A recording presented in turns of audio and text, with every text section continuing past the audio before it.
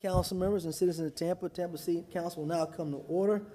February 24, 2022, workshop agenda today. I think Mr. Carlson we have downstairs on the second floor. Mr. Carlson? There he is. Are we on? Morning, sir. Morning. We're doing the commendation now? No, sir, we're doing Pledge of Allegiance. Okay. And invocation, sir. I don't have anybody doing Pledge of Allegiance certification. Is there somebody there to do? Who has it today? Do you have it today, Mr. Carlson? Or no? I don't have it today. All right, well, we'll do Moment of silence, Mike.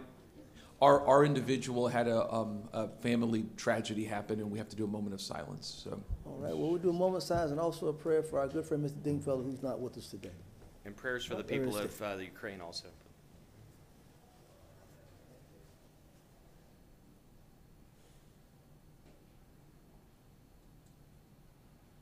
Amen. I pledge allegiance to the flag of the United States of America, to the republic for which it stands, one nation, under God, indivisible, with liberty and justice for all. All right. Mr. Shelby. Yes, thank Roll, you. I'm sorry, sir. Roll call. Roll call. Make sure we have Carlson. Down here. Maniscalco. Here. Dingfelder. Citro. Here. Vieira. Here. Miranda. Here. Goods. Here. We have a physical quorum. Thank you, Madam Clerk. Mr. Shelby. Yes, good morning, Mr. Chairman, members of Tampa City Council. Martin Shelby, City Council Attorney. We're here on Thursday, February 24th of 2022 at Old City Hall, 315 East Kennedy Boulevard. And during the COVID-19 state of emergency, meetings and workshops of the Tampa City Council are being conducted with a live in-person quorum with City Council present in City Council chambers. However, in response to the COVID-19 restrictions, members of the public are encouraged to participate virtually through video teleconferencing, referred to by Florida statutes and rules as Communications Media Technology, or CMT. Now, the public is able to watch this meeting on Spectrum Channel 640, Frontier Channel 15, and on the internet at tampa.gov/live stream.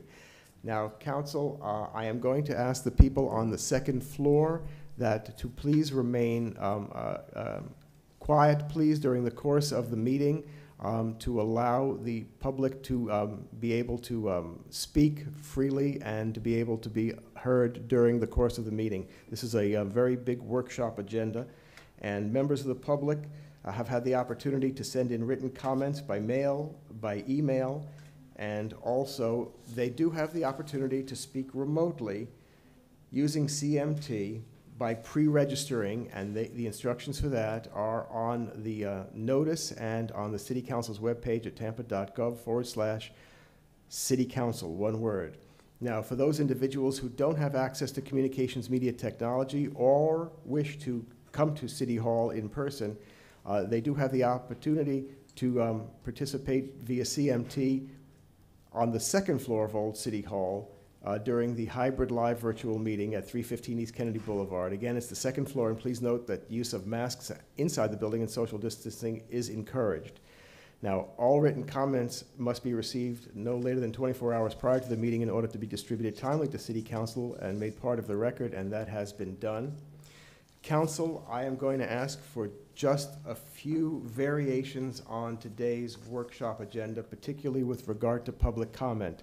So this is for the benefit of the people on the second floor. This is for the benefit of the people who are online and registered to speak. And this is also for the benefit of those who are following the agenda. Now, what is going to happen is, again, this workshop has been put together with land use dedicated to growth management and city planning related items.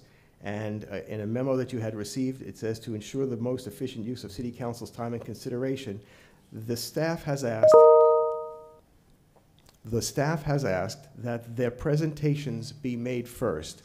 And it has been broken down into the morning and the afternoon sessions, and I believe when we begin, Ms. Post will actually give again the roadmap. But the reason that I'm saying this now, Council, is because I'd like you to adopt the following rules with regard to public comment. With regard to the morning session items, which you will hear discussed, the suggestion for public comment is to take the eight individuals who have been registered, take those comments following the staff presentations. Now, this is different than the way we have done it from the time we began virtual meetings. We've always taken the public comment first. In this case, the staff has made the request and the recommendation that you hear, and the public have the opportunity to hear the staff's full reports before the morning public comment. So then what will happen is you'll take those people who have been online and waiting to speak virtually, and then you will take the people on the second floor, at which time you will break for the afternoon session. Again, the afternoon session has items where the staff would like to make their presentations first and then give the public the opportunity to speak after staff presentations. I hope that has been made clear to the public so there is no confusion. I have reviewed this with the clerk, and I have reviewed this with the chair and the staff, and if there's any questions, we're happy to do that, have those answered. But Council, based on all of that, I'd like you to waive your rules and adopt the rules as set forth today to conduct this workshop. Mr. Scalco has motion to waive. Mr. Citro has second. All in favor? Any opposed? Motion granted. Thank you, sir. Thank you, sir. All right, we have a ceremonial from Ms. Carol Post. I think Mr. Carlson is downstairs, sir. Good morning. Good morning, everybody, and thank you to everyone for allowing us to do this special commendation today. Usually now we're putting commendation on a commendation day, but this is kind of a special one that we thought we would do now.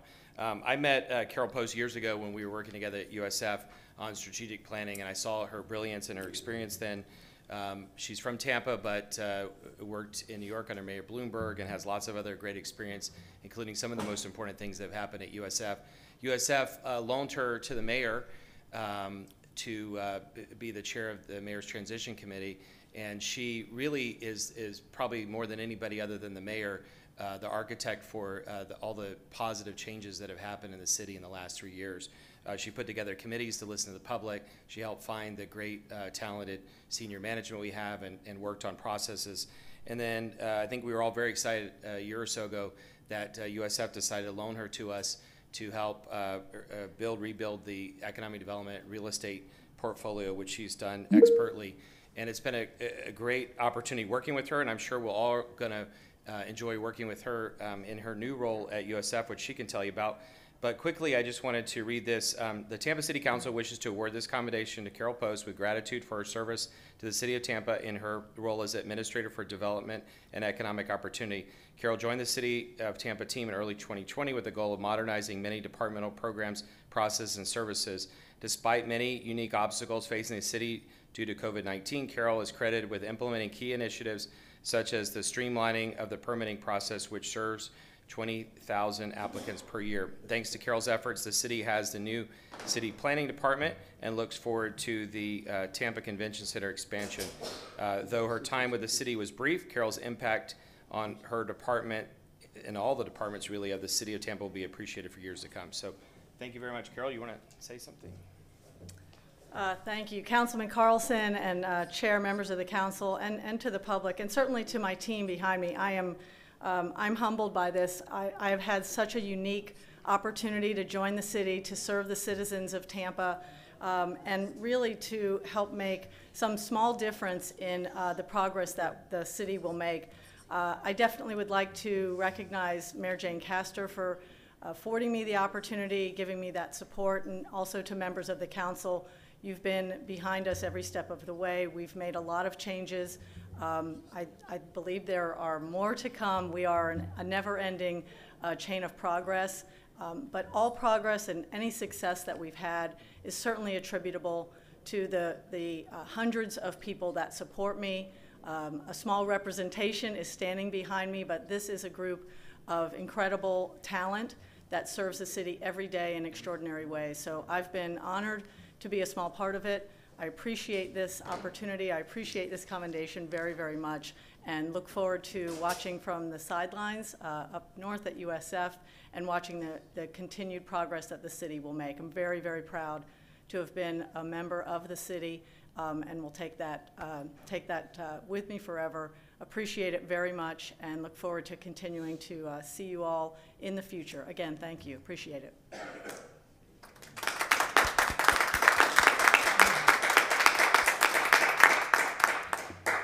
All right, Mr. Vieira? Yes, sir.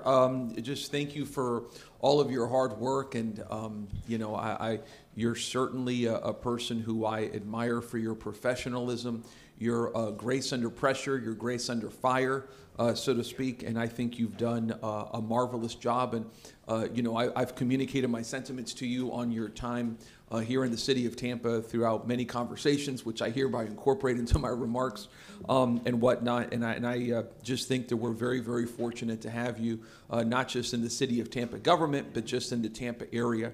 And you're always a class act. I remember when you came out with us to Timber Falls apartments after we read about the deplorable conditions out there in the Tampa Bay Times, and you were talking to residents, and you displayed just what I saw in your demeanor and in your words and in your actions, really an outrage at what you saw, but also such just humanitarian compassion that is so consistent with your public service. So again, just thank you for your demeanor and just your general way about yourself. Thank you.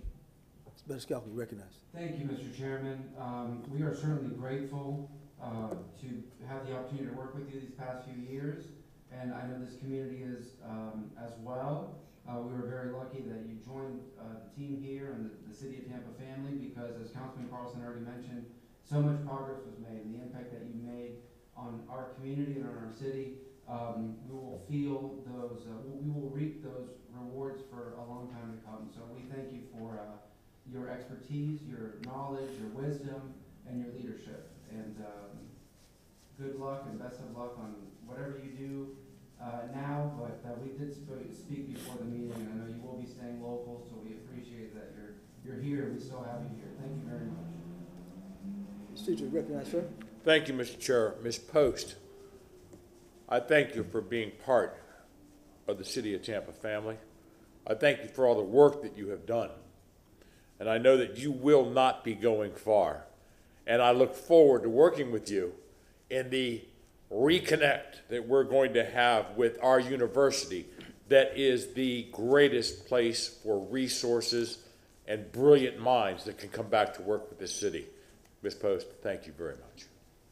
Mr. Mr. Randall, you're recognized. Thank you, Mr. Chairman. Carol, I just want to say thank you for being here for a very short time, and you've done a yeoman's work like you've been here 10, 15, 20 years. Not that you've gotten any older, but the work that you've done has been a yeoman's work, and what you've done in a short period of time usually takes 3 or 4 times the amount of time for someone else to do. We're really appreciative of everything you've done. Congratulations, and you only be not too far up north, and we know how to reach you. Thank you very much for all you've done. Well, Ms. Post, we sad to see you leave, but like I always tell people, you know, don't say what you can do, what you can do. You did that.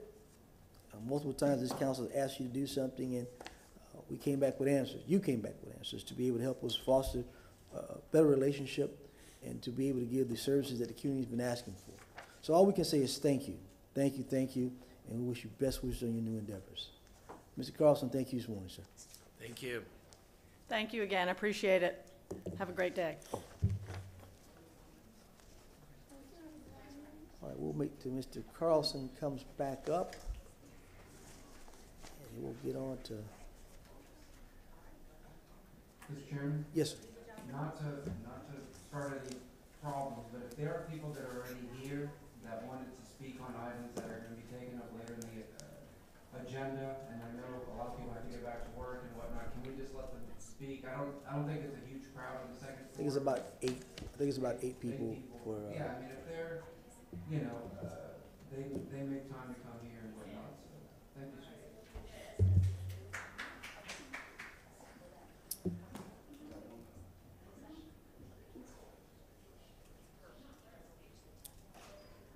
all right. Ms. Feely? Ms. Post is on her way. Yes, ma'am. Kick off the day. We'll wait.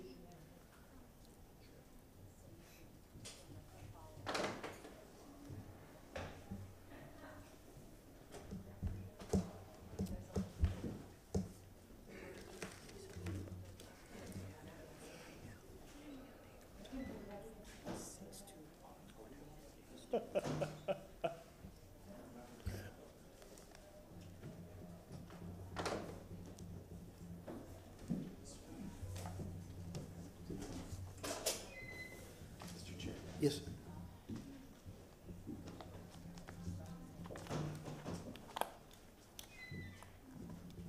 As I was coming back up,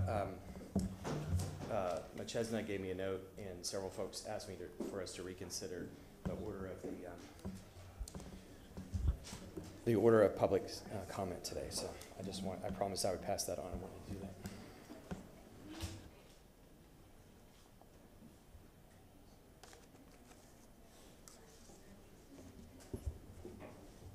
Do we have a lot of people registered to speak? Mr. Chairman, I'm going to ask if you can, just to give that note to the clerk, just in case there's any, you do.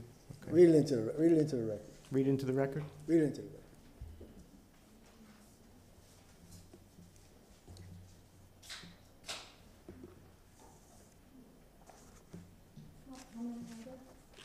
It's about 8, I think about 8 downstairs, Ms. Post, so if it's about 8 downstairs, I know you asked, but if we got 8 people to speak, I would prefer to get those 8 out of the way, and Chairman, we'll move on. we don't object. All right. Thank you. Mr. Chairman, Go ahead and read it. It was posted. Read it into the record, and we'll go ahead and, make some amendments to the Correct. order of business? Okay. This is from the handout from Tony Daniels. We sent a petition upstairs requesting that I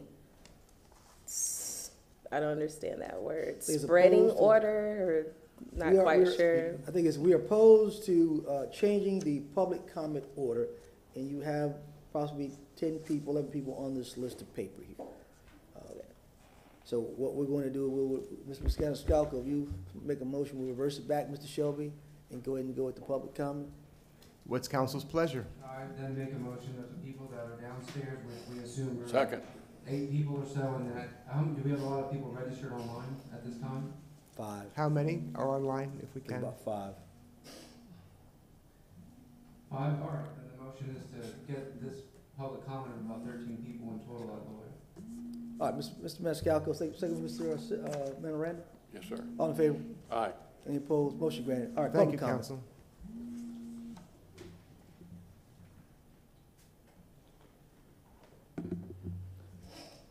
to do virtual first, didn't you? That's what you want? All right, we're gonna go virtual. The clerk wants to do virtual first. We'll go virtual first. Good morning, Chair. The first speaker we have is Andrew Moore. However, I cannot unmute him, being that he needs to enter his PIN. We will circle back to him once he gets that set up. The next speaker will be Ms. Sandra Sanchez. Ms. Sanchez, if you can hear me, please unmute yourself. You have 3 minutes to speak.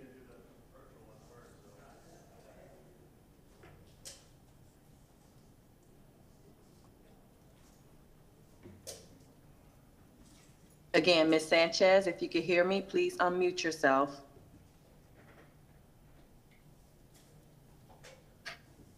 All right, we'll move on to Carol Ann Bennett. Ms. Bennett, if you can hear me, please unmute yourself. You have 3 minutes to speak.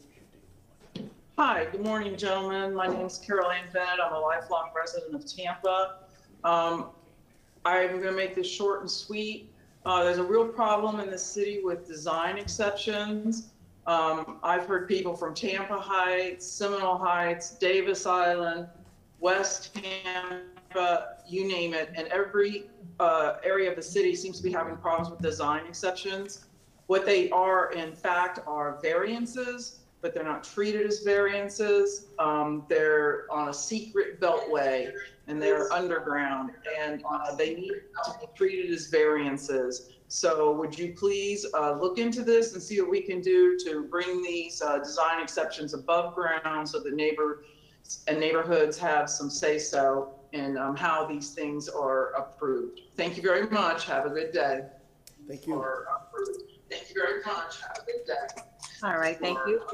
Going back to Ms. Sandra Sanchez. Ms. Sanchez, if you can hear me, you have 3 minutes. A lot of feedback. Sanchez, if you have 3 minutes.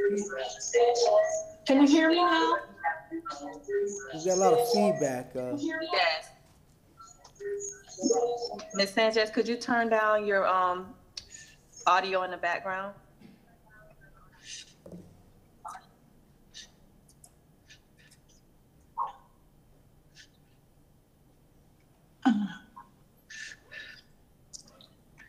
Ms. Sanchez, you ready? Ms. Sanchez?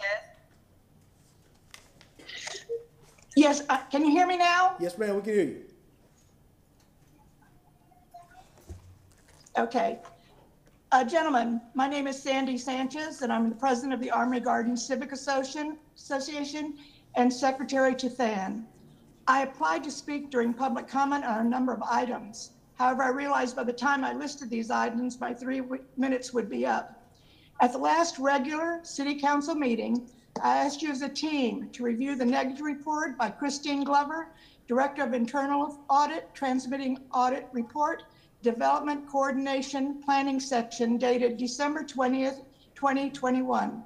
It was a very negative report, and the report suggested standard operating procedures be established. Management's answer, they would have procedures in place by September 2023, 20 months away. This is unacceptable. This department is called the dark department by neighborhood leaders. This department makes decisions for design exceptions that need to be brought into the sunshine, and neighborhoods need to be made aware of these design exceptions. Too many decisions are made behind closed doors. Please don't let this dark department continue as it is. I ask that you ask the Variance Review Board to take these issues on a temporary basis so decisions can be made in the sunshine for all to see. And by the way, the staff report for today has a couple of errors. In the report, it states that City Council made the decision for DE1 21-250 at 2507 West North B Street. This is incorrect. This is the dark department's decision, where twice it was denied and the third time it mysteriously was approved. This decision you made after the dark department group denied it twice because it was not compatible is DE1 20-156, 1709 West St. John. This is the file you overturned after the recommendation was made to deny. Also, the report that you requested from me in October asking about favoritism to Domain Homes has the wrong address. It is not 2428 West Cass. As soon as I noticed my typo in October, I immediately sent in a correction. 2423 West Cass is the correct address. I sent in the correction in October, yet it is not attached to this file as my other emails are. I will gladly volunteer for any committee that might discuss the frustrations of the neighborhood. You know, those folks that vote for you. I ask that you take these suggestions into consideration and allow the department to regroup and make the changes needed for all to see. Thank you. Thank you, Ms. Sanchez. Next speaker will be Ms. Stephanie Pointer. If you can hear me, please unmute yourself. You have 3 minutes to speak. Good morning, gentlemen. Morning. Can you hear me? Okay. I'm gonna make this short and sweet. You guys have a really hefty agenda.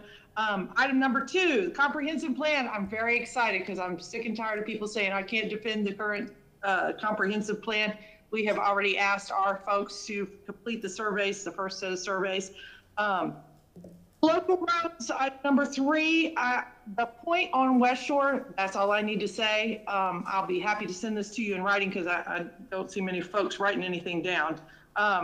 Honestly, number 5, I wish that we had the AB issues in SOG. That would mean that businesses were coming down here. Number 8, I'm so glad we're getting rid of PETAs, and I think this is a perfect example. I support the tree amendment stuff that's been done by Mr. Pederica, but the rest of it, especially that downtown stuff, it is so convoluted. I read it last summer, it's 60 pages long. They've reduced it to 49 pages. I don't have time to read it now. And I'm sure you guys don't either. I think it needs to be tightened up to no more than 5 pages. Number 10, the West Tampa overlay is a product of the neighborhood committees, the CRA, not my beloved Sandy Sanchez. She didn't do it solo. I am sure that if Sandy were truly the queen that folks are implying that she is, by handing her out her phone number, the West Tampa would be a much better place. But alas, she's not. Everyone agreed to the plan, so stick with it, please. The design exceptions, notifications. I have some thoughts about some of the processes that Sandy brought up on item number 44 on February the 3rd from the Internal Audit Department. As some of the SOPs are going to obviously need to be designed or revised, I have some comments as a end user. And I think they would make everyone's life easier. I'm very excited to watch this really heavy agenda today, and good luck. Have a good day. Thank you. All right, next speaker we have is Ardacia Floyd. If you can hear me, please unmute yourself. You have 3 minutes to speak. Hi, can you hear me? Yes. Yeah, okay, cool. Thanks. Hello, everyone. My name is Ardacia Floyd. I was born and raised in Tampa, and I just wanted to call attention to our current housing crisis that's occurring right now. Due to a $200 rent increase a few months ago, I was forced to move almost outside of the city limits, the furthest out I've ever lived in Tampa. I could not afford rent anywhere else in Tampa, not in the usual places I have grown up in. And that's when I started thinking. Years ago, I remember my mom saying that they're moving all the Black people out of Tampa. And only now do I see firsthand the spoils of the labor the city has been doing for the past years. In the midst of this housing crisis, where rent has increased by 24%, where people spend on average 42% of their income on rent, the city of Tampa is closing down housing projects, which means the Black people who have lived there for years will have to relocate to a different part of town where rent has certainly increased or be forced outside of the city limits. This is exactly what my mom did all those years ago. Spending nearly 30% of my income on rent means I and other members of my community struggle to meet our other basic needs like food, clothes, and don't even get me started on healthcare. In the state of Florida, this is what affordable gets you. Affordable is not enough. Rezoning is not enough. Rental assistance is not enough. This is a housing emergency, a crisis that calls for a fundamental changing of how we meet people's needs. So stop fooling yourselves. The very least the city council can do is what is very much in your power, which is declare a housing emergency and demand a rent control ordinance. Thank you. Thank you, ma'am. All right, Chair, we had two other people registered to speak, Mr. Prieto and Misha Robson. However, they did not log on at this time, and Mr. Andrew Moore is still having technical difficulties. If we would like to circle back after in person, that's up to you. Just let me know. All right, we're moving on right now. We've got speakers downstairs and we've got a tight agenda, so we're moving on at this point. Second floor.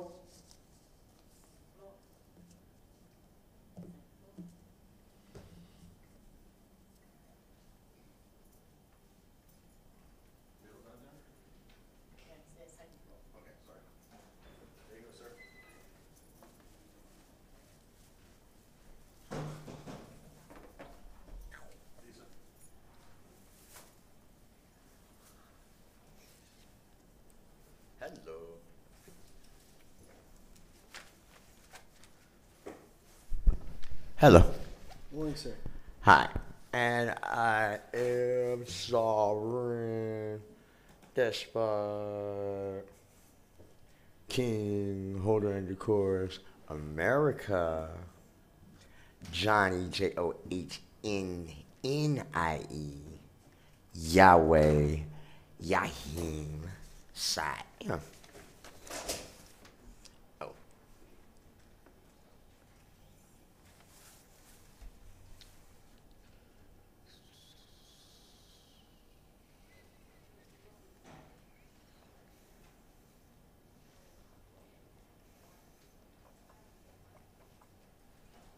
Okay.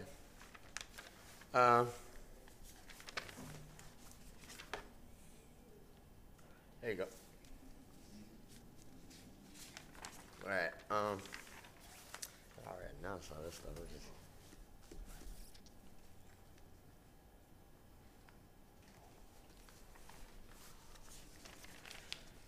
Okay. This one first. All right. USA. NATO.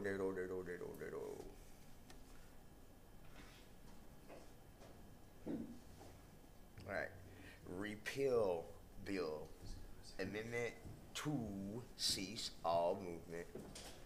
Right that there of state without supervision that governing we the people. So, okay. In saying so, state must have a note from the people saying it gave it willingly power over thee. Okay, without NATO permission. If state is moving without supervision of what you call citizen, what we call people, of whom state, a citizen must monitor you at all costs. Final notice, executed right away. King Yahweh, Yahya. Alpha Pi Alpha.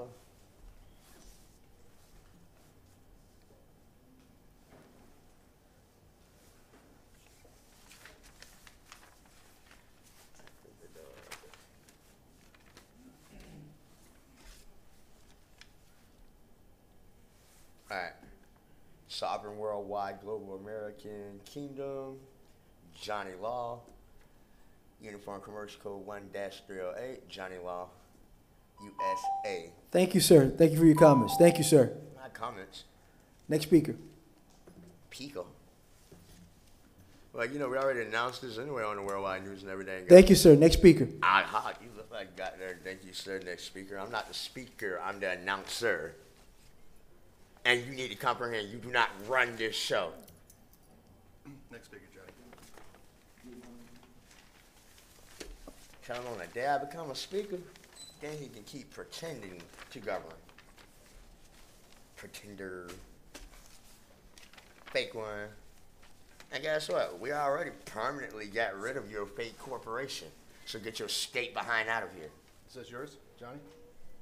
Yeah. Okay. He always lawfully agreed to let the real public public speak and then violates what he says. He always says this one. After you don't got caught on camera and everything else. Hey, freedom commission. Where law enforcement? Law enforcement. We always wait. Okay, so just give them a moment. Excellent. Okay. Good job, good job. Yes, do you want to display some? Yeah. Okay, just put it right here. There you go, just like that. Perfect. Thank you.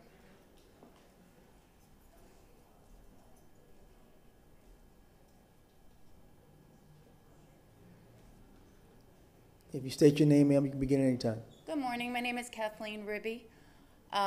This will be very brief. There is a housing crisis, and I really am shouting out for help. I lived in Tampa, New Tampa right now, in Tampa for 20 years total. I'm in New Tampa. It's been 8 years, and I live here at the park at Cross Creek.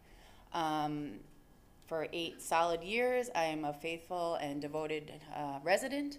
I've never paid my rent late. I cooperate with the noise ordinance, and this is what I am paying now, $12.45. And when I came home a few weeks ago, this is the notice from the park at Cross Creek, the renewal to up over $500. When I came home that day after a hard day of work, seeing that my rent was going to be going up $500 in the New Tampa area, I enjoy my community, I enjoy my side of town, but I have nowhere to go. Once this goes up, I'm very upset about it emotionally. I have nowhere to go. I can't afford a home at this time. So I'm just shouting out for help, and this is definitely a crisis for everybody. And I'm just here to fight. I thank you for your time, and I hope you guys help us. Thank you.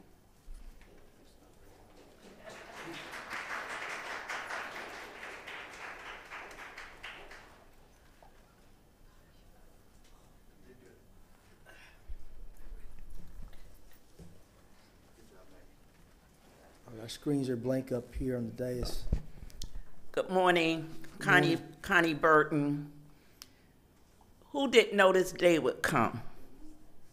Who did not know this day would come when we have been shouting the alarm that there was a housing crisis? But when we said it, maybe it was because of what you knew the victims would be then. As you continue to go about sanitizing certain parts of this city, I have watched the last previous administration, this administration. I listened to the transition team of this administration that understood that we was in a crisis. And so what we have seen and what you are applauding this morning is that Tampa now has this over-blossom, unrealistic rent that normal working class people cannot afford. And it seemed to be, well, it's the market and there's nothing we could do about it. Well, there is something you could do about it, but it takes courage. It takes the kind of courage that we have not seen of late. Let's say that we're going to use every piece of available city land to build a affordable product for working class people. And even if you don't want to say for black people, and even if you don't want to say for working people within inside the city limits, say that we need to keep a caste and a class of people here, excuse me, that can do the day-to-day work. It is awful. It is appalling. There are a number of cities that have taken the type of necessary courage that would allow for all of us to live together. We have watched you, council persons, that have been around when Domain Homes came along and you found land for them. And again, the product that they build is not affordable for working class people. Tampa has become the new South Africa of the state of Florida. the removal and existing of black people through your shell game of saying that we can still see you is not enough. We have put in labor in this city, and we are demanding that you focus on beyond words, beyond a workshop, but with direct action in declaring that you're going to provide a product that Mrs. Post talked about when the mayor transitioned into the office of the mayor, that we have a housing product that working class people can afford, and that we see the existence of black people remaining in the city of Tampa.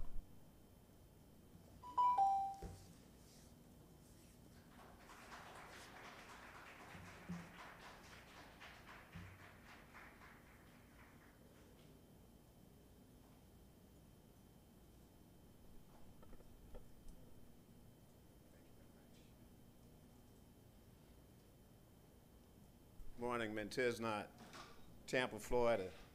You know, the police kill black people in camera, and they say, hey, they've got on body cams, they've got dash cam, and they keep doing it. Why they keep doing it? They should know better. No compassion. Well, they keep doing it because it's worth it. It's worth the intimidation that it showed, the fear that it puts in the African people internationally, not just in that city, internationally. So what happens is, it's the same thing that happens right in the city council week after week. And the city attorney, they need to just get rid of him. The man that's sitting up there, they just need to fire him. No respect for the people. Absolutely, positively, no respect for the people. And week after week now, they've become arrogant about pulling the nonsense from working class people, some homeless people, some people that's struggling, that takes the time to come down here, and they put other people before them. That's disrespectful. It's disrespectful. And the people that the people elect to represent them shouldn't allow this. And they're all attorneys or they're all in politics, but they're allowing it. But the fact of the matter is, people are trying to have an effect on the rent increase. You're not going to have an effect on the rent increase because until you're willing to have an effect on capitalism. Until you're willing to have an effect on capitalism, until you can be a proud socialist or a proud communist or proud anarchist, or say, hey, I'm down with Black Lives Matter or Antifa or whatsoever. Until you're willing to stand up to the system, you can't stop capitalism. Slavery couldn't stop capitalism. They just build upon it, okay? And right now, the way it is, the people you can't say gay, okay? That's how serious they're getting against poor and working class people, against people that's marginalized. It's a lot of things you can't say. You can't say reparations. You can't say housing commission. You can't say work for the interests of the poor and working class people. It's a lot of things that's going on. But the fact of the matter is, people are being disrespected in all ways. If it's in the area of education, housing, the environment, whatsoever it is. Poor and working class people are being disrespected. And you see it's happening right here in this city council. Week after week, you see it. You see it with the budgets they put forward. You see it with the bicycle stops. You see it with the things that goes on. You see it with the fact that it's thousands of African people right from this city is sitting in prison, not in jail, for marijuana usage or marijuana sales, but they got marijuana manufacturing plants right inside the black community. You've got to review life, and you've got to be serious about life and where you want to go with that. And you can't keep disrespecting the people. It's hateful. Thank you, sir.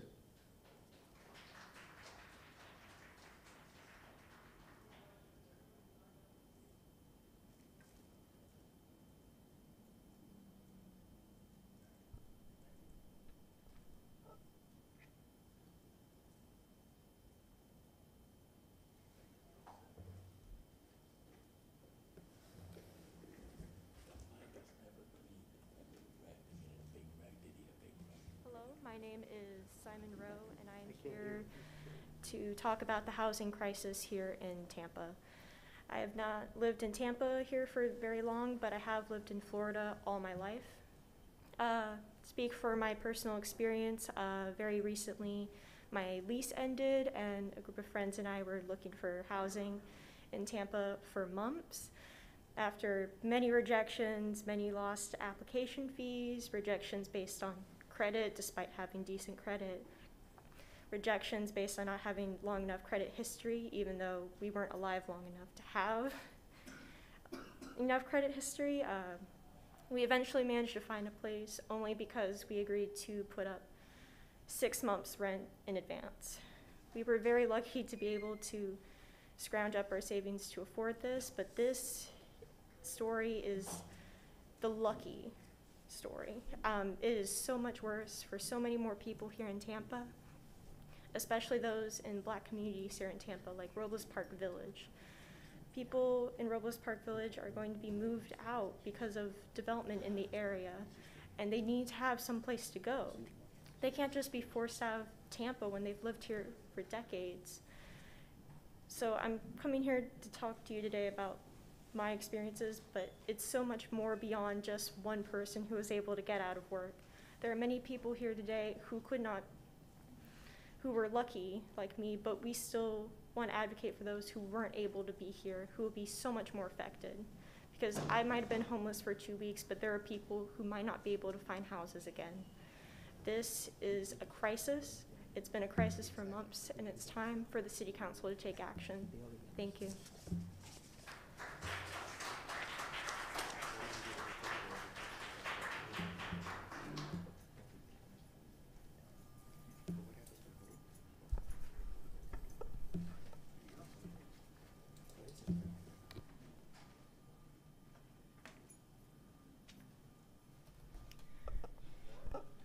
Good morning. My name is Lynn Myers. I live in zip code 33629, and I've been a resident of Tampa for approximately 35 years. I have seen in that time a continual increase in the cost of housing and rent along with that, along with mortgages and the price of housing. I'm spurred recently to come here because I have a daughter who recently graduated from college with her bachelor's. She has a job, but she can't afford to have to move out and live on her own. Even with a roommate or even 2 roommates, she can't afford it.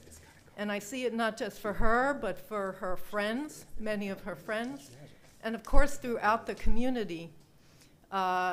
It's also incredible to me that within the past year, in 2021, rent in this area has increased 24%, the largest increase in the entire country.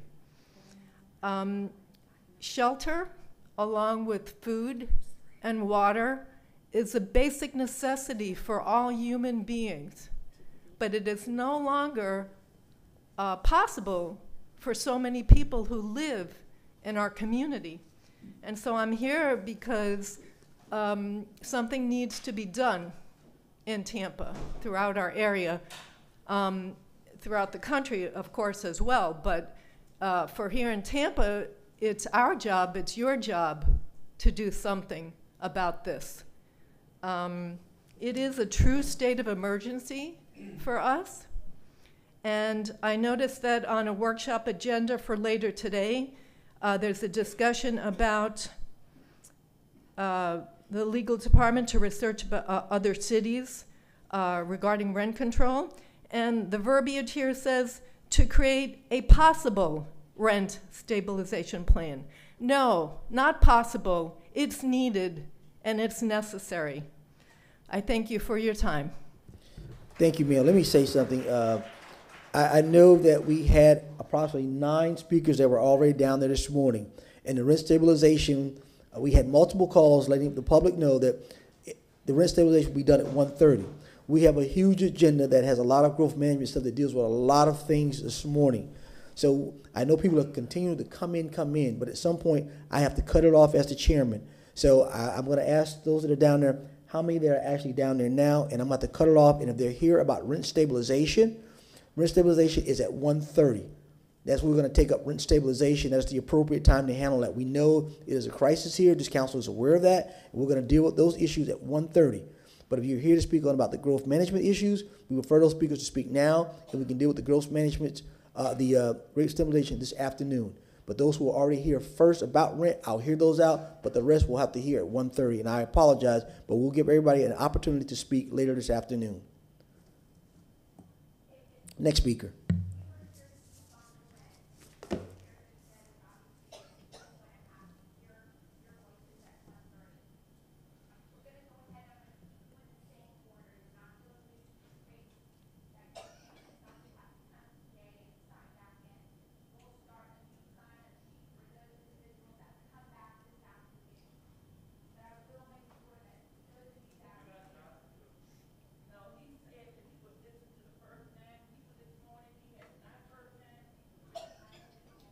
Do we have any more speakers?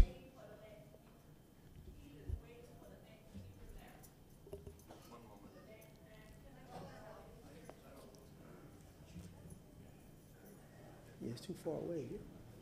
Exactly.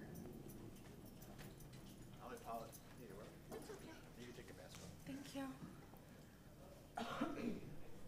Oh, if you state your name, begin speaking, ma'am. Hi, my name's Lauren Adrianson. I live in South Seminole Heights. I've been a homeowner there for the last 8 or 10 years. For over half of that time, I've had a roommate because my friends can't afford to live in this city. It's getting worse, not better, and it's increasingly bad to watch my friends go through and try to figure out how to pay up to 50% of their rent, of their household income, going straight into rent. We need a solution to this.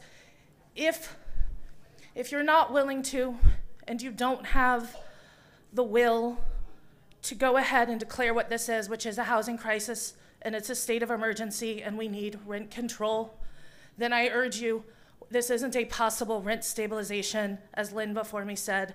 This is a need. Find as many avenues as possible to deal with these people's problems. It is scary to think about the number of working people in Tampa who will not be able to afford a roof over their heads and who already can't. That's not fair. Also, please go ahead and get rid of the noise ordinance in Ybor. I would really encourage that for later on. Thank you.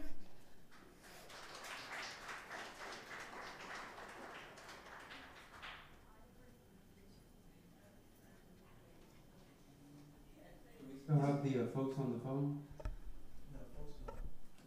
Folks, everyone on the phone is gone already. Just for the public eye, we know the camera is on me and Mr. Miranda. Mr. Vieira is here, and also Mr. Maniscalco there on the side, and the camera doesn't get that shot. We do have some council members out, but they will be back. We had a ceremony for Mr. Tokley this morning at Port of the Creek. We wish we all could have gone, which he was a mentor of mine, but we all couldn't go because this is very important to hear these items. But a few councilmen are out, and one councilman is out. So again, those councilmen will be coming back probably about 30, 40 minutes, but we do have a quorum for the public to know. Yes, ma'am, Madam Clerk. Let's go ahead and finish downstairs. We already started downstairs. He'll have to wait now.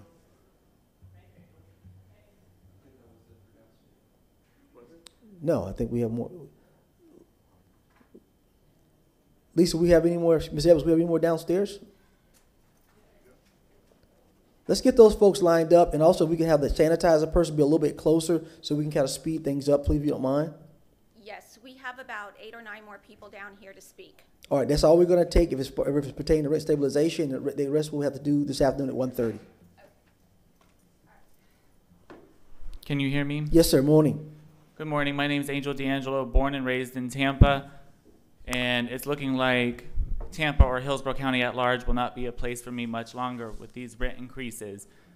My rent personally went up $300 a month, and that's asinine.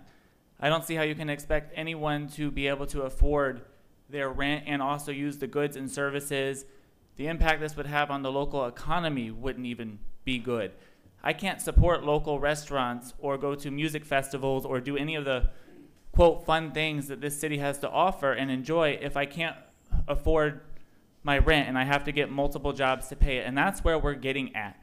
I understand you all have this agenda and you have other things to do. There is nothing more important than human rights. So the fact that you're even trying to push us out to 1:30, we have working jobs we have to go to pay for this rent crisis. You need to put in rent control now. You need to declare a housing state of emergency now. and you need to be bold and courageous. Do the right thing. Do the right thing. A city's leadership that does not stand up for its most vulnerable people is soulless. And I don't want to believe that you are all soulless, but if you are not going to take this as the most important issue of your time, of your service, then what are you even doing? You should be embarrassed of yourselves if you do not take swift action now when you have the power. This will be your legacy in life and in history. And don't disappoint your legacy, because honestly, with the way we run this city and this police department, it's already pretty embarrassing, so don't make it worse.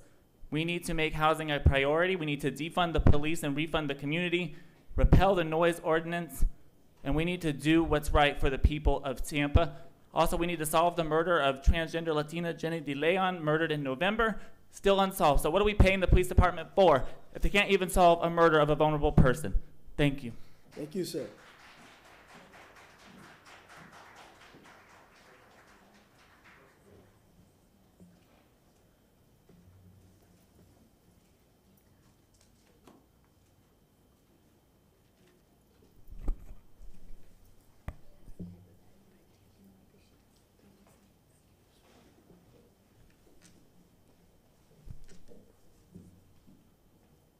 You may begin speaking. State your name, sir.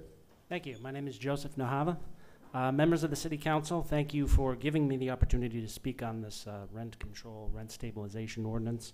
I'm sure you're well aware that rents have skyrocketed astronomically in the past few years, while wages have remained largely stagnant, creating nothing but a crisis situation for working class folks. I know this because I come on behalf not only of myself, but as a mental health practitioner in this city who has a large number of clients struggling with astronomical rents.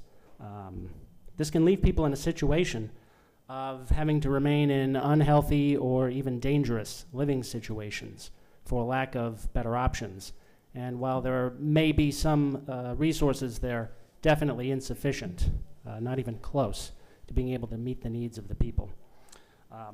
You may hear testimony or may have heard testimony about how astronomical rent increases are not price gouging. Well, it's interesting that rent control now is in the same position that minimum wage used to be, right? Thought of as a simple supply and demand issue, that if wages go up, employment would go down.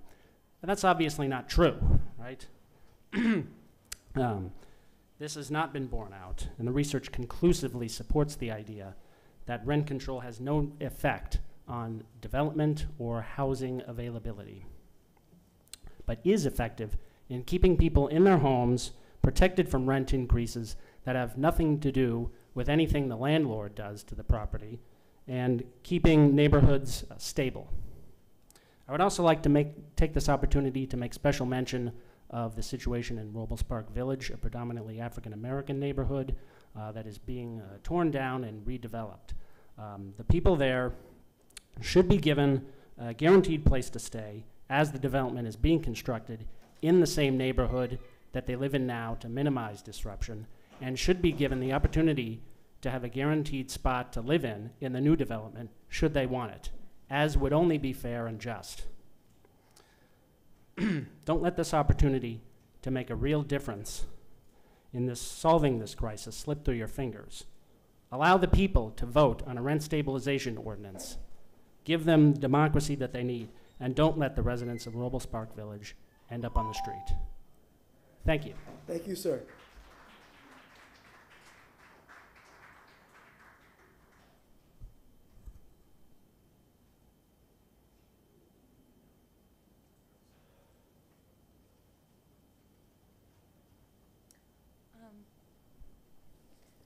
Hi, my name is Arias Johnson. I live in Hyde Park. I'm here today to demand that the City of Tampa declare a housing state of emergency for rent control. For over a year, I have been washing clothes for people who are experiencing homelessness, and I have seen the way this city and the so-called law enforcement officers treat our most vulnerable citizens. And I will point out, as others have before me, that this is predominantly Black and Indigenous people who are treated this way. I have spoken with people who have been arrested or threatened with arrest for simply trying to find a place to sleep, as if they are there by choice, as if they really want to be huddled up on a park bench or a bus stop to rest. And I hope I don't need to remind you of the years that the HART benches were removed from the bus stops at Tampa PD's request. I know that the goal is to hide the homeless population from the rest of the citizens in tent cities and in jails to, quote, clean the streets and make the problem of homelessness invisible. But for those of us who pay attention, we know it's getting worse. And if the rents continue to go up, there will only be more unhoused people in this city. The Tampa Hope Tent City will need to expand to fit the growing unhoused populations, while homes that are currently selling for cash at astronomical prices will be turned into Airbnbs and sit empty for weeks or months at a time. When you sell access to housing to the highest bidder, you make it clear that only certain people deserve to survive, that only certain people are allowed to have housing. Well, I challenge that. I know that housing is a human right, and I know that the housing shortage is a myth.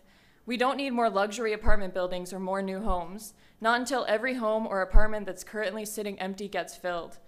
This is why I'm demanding that you let people stay in their homes. We are in a housing crisis, a housing state of emergency, and we need rent control immediately. Thank you.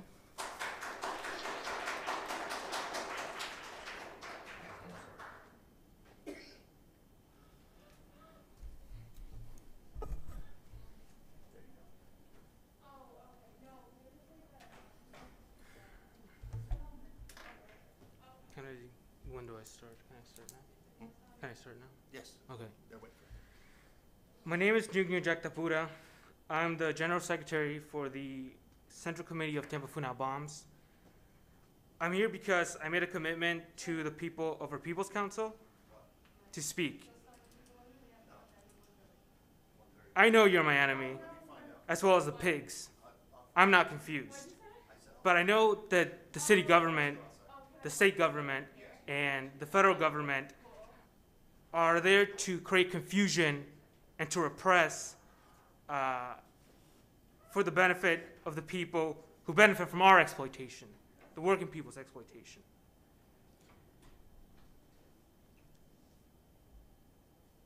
The city government, and as I said, the state government and the federal government is unwilling and unable to meet the needs of the people.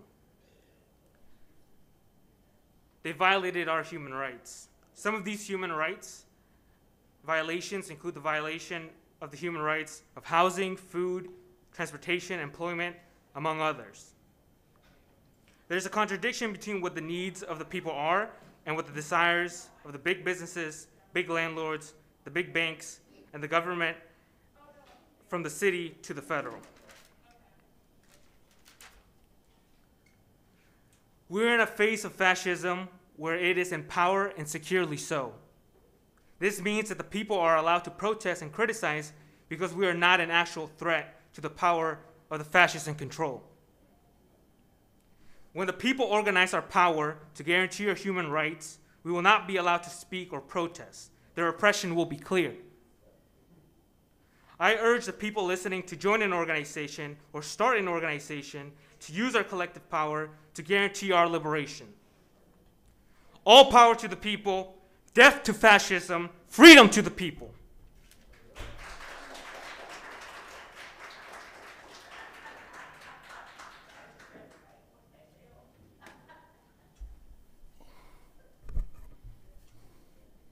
There you go, sir. Thank you. You're very welcome.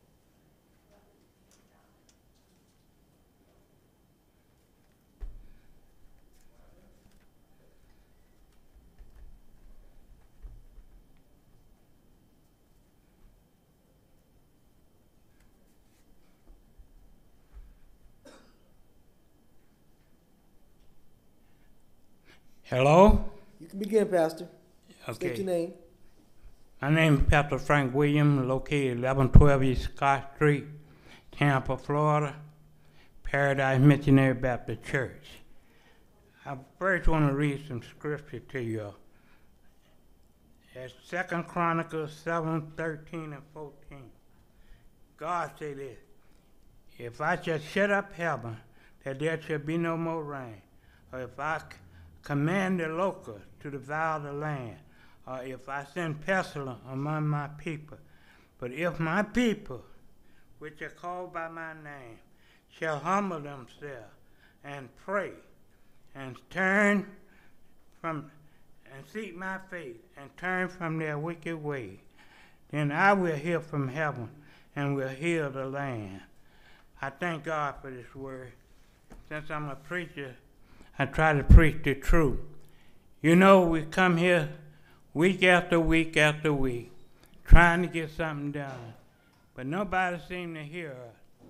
And I'm trying to request that y'all need to, if y'all not gonna do nothing for us, send the mayor down here. Maybe, just maybe, she will hear what we got to say. But even if she don't hear us, what we got to say, then send the governor down here, and maybe he'll hear what we got to say. But we got to be heard one way or another. We come down here week after week. Nobody seems to hear us. Nobody wants to hear us. And it seems like don't nobody give a damn about us. But we got to speak up regardless whether they want to hear us or not. And let them know how we feel. Tell the truth about everything. And don't just look at the color of people's skin. Try to help all people, regardless of what their race, gender, or their nationality. We all need help. We living in the United States of America, which don't care about certain people. And when you talk about affordable housing, I need affordable housing. I can't afford my mortgage like I used to no more, because they go up, up, up, up, up, up. Keep going up, and they don't care. They don't care whether we hit the streets or not. And got so many people out there homeless in the street, and they don't care nothing about it. And they took a lot of the buses off the land because people had found out to make that their home. You get a pass to ride the bus all day long. But we don't give a damn about people no more. But we should care. And I want to ask her to do something for me. Bring the mayor down here and see if she'll hear what we got to say. And if she don't hear, then get the governor down here. Maybe he'll hear. Somebody got to hear. Thank God. Thank y'all. Thank you, Pastor.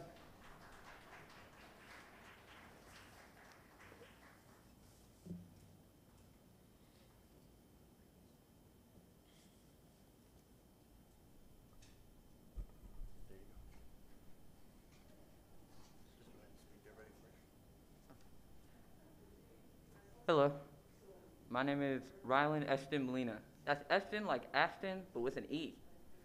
I didn't prepare a speech for this. I wanted to go into this as organically as possible because I'm human, just like everyone else you heard today. I just moved out about a year ago. I love my parents to death, but unfortunately I had to be homeless. I was fortunate enough to get into ACTS on Nebraska. It's a homeless shelter, and they only accepted me because of my age. I watched a lot of different people come and go from different backgrounds because they can't afford to live anywhere. Now I live near NoHo. Rent prices are going up hundreds and hundreds of dollars, and all of my Uber drivers are like, this used to be the ghetto. So I think about that when I lay my head at night, that I am sleeping on top of land where multiple families have been displaced. I walk outside, I see a field of demolished houses. I saw a giant stuffed animal. And I know that I'm not a person to you, that I'm just part of this muddled mess because you're desensitized to this.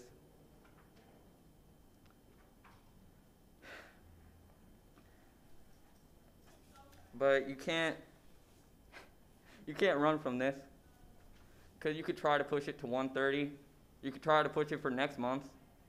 But these people are in real situations that are dire right now. You can't put a time on that. There's no schedule for that. I've been working overtime for years.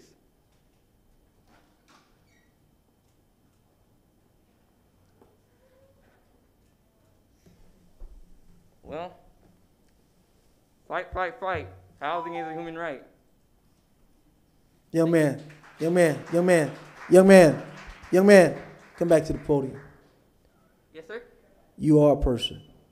So they ever said you are a person. It took you a lot of courage to come down and get in front of that mic as a young person. So you are a person. We appreciate you coming down. Thank you. God bless you. All right.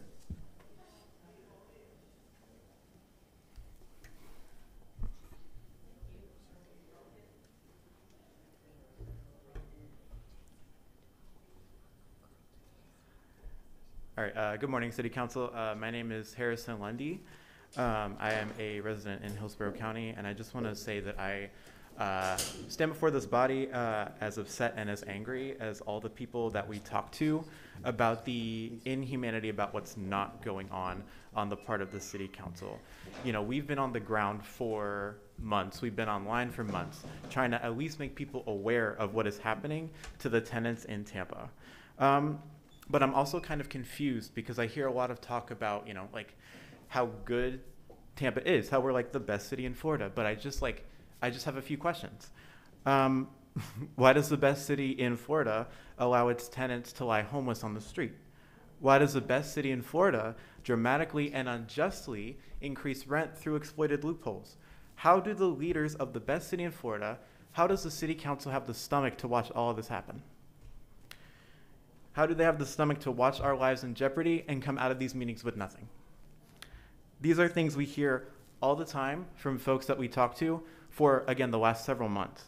We hear the need for more than just research on other cities. We hear the need for an eviction moratorium. We see how people struggle financially to get food on the table and have to sacrifice their health care or their healthcare, basic human rights, food, schooling. We see people sacrifice all of that just to keep a roof over their head. And I know a fact that everybody on this council would hear it too if they just showed up to the meetings, or they just showed up to these places where they can hear these tenants' stories. All I see is people chilling in this room, in this council, or in your own housing where these issues don't truly touch you. So I just have to ask, how convenient is that? I would hate to leave this topic that centers rent control. I would hate to leave this with no actual plan to control the rent.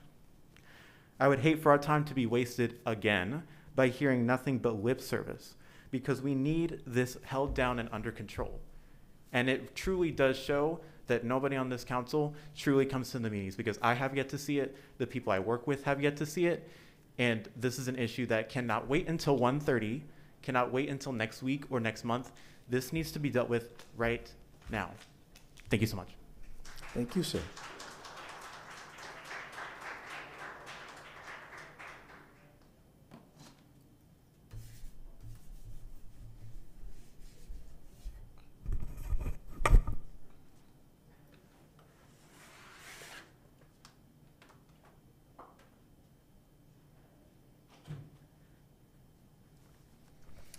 Hello, City Council. My name is Tatiana Morales. I live in Uptown near USF, and I come to you as one of the 44% of Tampa residents that are renters. I'm here supporting a rent control ordinance, but I'm supporting much more than that. Tampa is now considered one of the hottest cities in the country when half of our communities don't have sidewalks, when there are homeless people begging on the streets for basic human resources. And what do? We ignore them, we over-police them, we harass them, we move them constantly without actually taking a moment to address the problems that created this. Address the fact that most communities are becoming Airbnbs because people have no other financial safety nets, that they're giving up their shelter in the hope for slight financial profit. And we have so many landlords, including mine, that when I moved in, my rent was $1,100, and right now my unit is on the market for $1,800, without any changes in quality or service, with actually reduced quality of amenities because of the pandemic we are currently in. And I don't blame them for that, but I do blame them for the obscene rent change. There has not been a drastic increase of wages in Florida. There's not been a drastic increase of wages in the United States. People are poorer than ever. I know I spend a majority of my income paying rent every single month, just thinking, maybe one day I'll pay off my student loans. Maybe one day I'll get to actually own a home in this community that I love and live in. And when you say there aren't solutions, and when the City Council presents to you their 22, when the legal team presents their 22-page document saying, oh no, it's too hard and scary to actually address rent control, No, it's because it's an important enough problem that we need to address. And if they're not going to do rent control, fine, let's move to the next thing. An eviction defense fund. Let's regulate the limits of application fees. Let's initiate deposit maximums. Let's ban inclusionary zoning. Let's actually invest in community land trusts. Let's actually get a tenant's right to counsel. Maybe good cause evictions like there's in Albany being passed.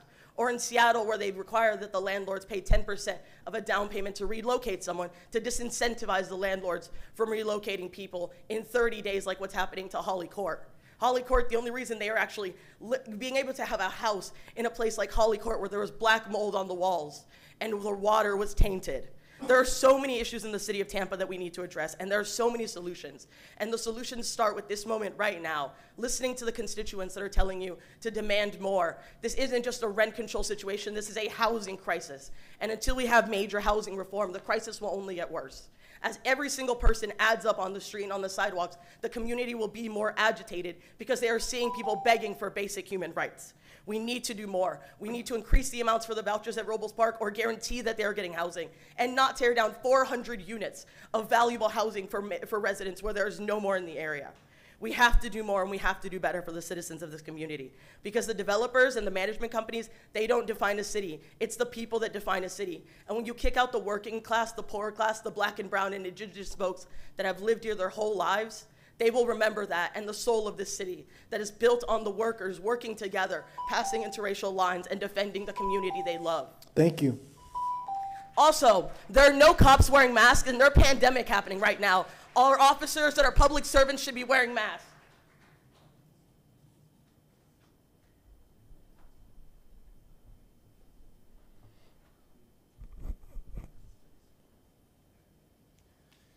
Good morning, Council. My comments will be a little bit brief today. Cities throughout history have faced moments of crisis that have changed them forever.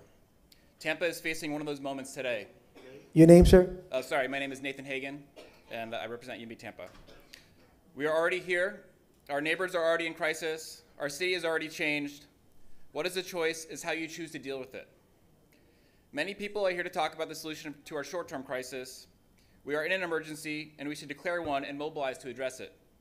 I want to speak also to the rest of your content today, which is focused around long-term solutions.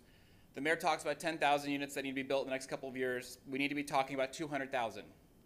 We need wholesale reform of our comprehensive plan this year. It's impossible to do much to address our It's impossible to do too much to address our emergency. We need reforms that meet the challenges of today. Thank you. Thank you, sir.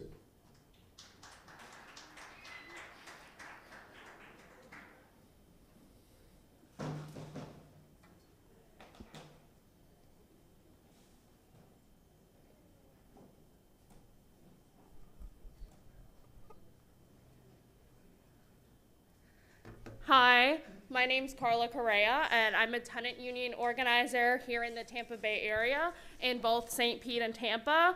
I've been organizing since August of 2020, and in that time, I've seen all types of people slip into permanent housing, seemingly permanent housing instability or homelessness due to these rapidly rising rents. Since the start of the pandemic, almost 24,000 evictions have been filed here in the Tampa Bay area. And even that shocking number does not tell the entire story.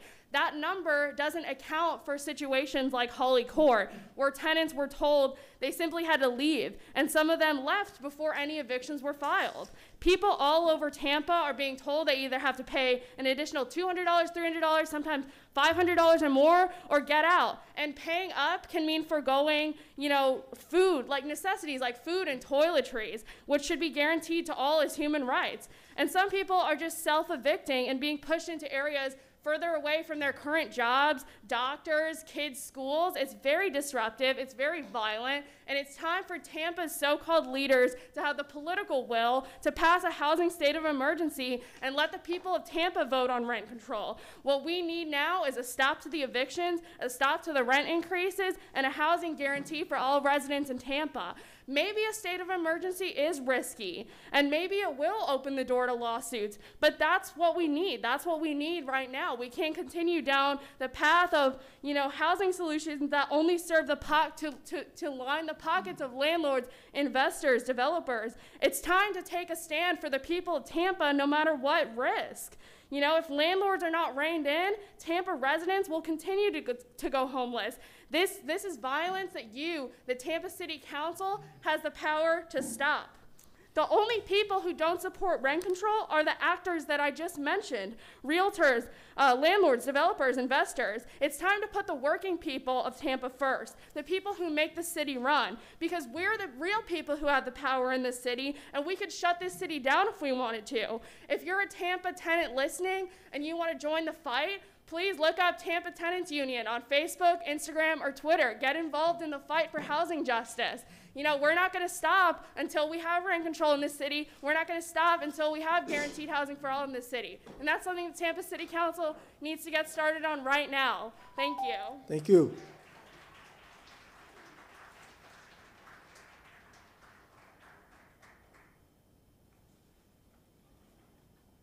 Chair, there's no more people down here for public comment. Thank you, Ms. Evers. Thank you for all your hard work this morning. Thank you so much. All right, Ms. Post. All right, Andrew Moore. Good morning, Chair. I have Mr. Andrew Moore available. Mr. Moore, if you can hear me, please unmute yourself. You have 3 minutes to speak. Hello, Council. Thank you for allowing me to speak to you today. I wanted to make a comment from our neighborhood.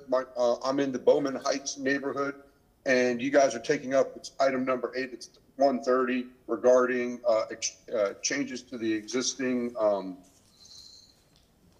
let me make sure I get this right. It's changes to some of the existing ordinances that are on the books. The ones that our neighborhood are particularly interested in are the definitions for commercial equipment, as well as vehicle parking in residential neighborhoods. We're in support of the changes that are listed in the agenda.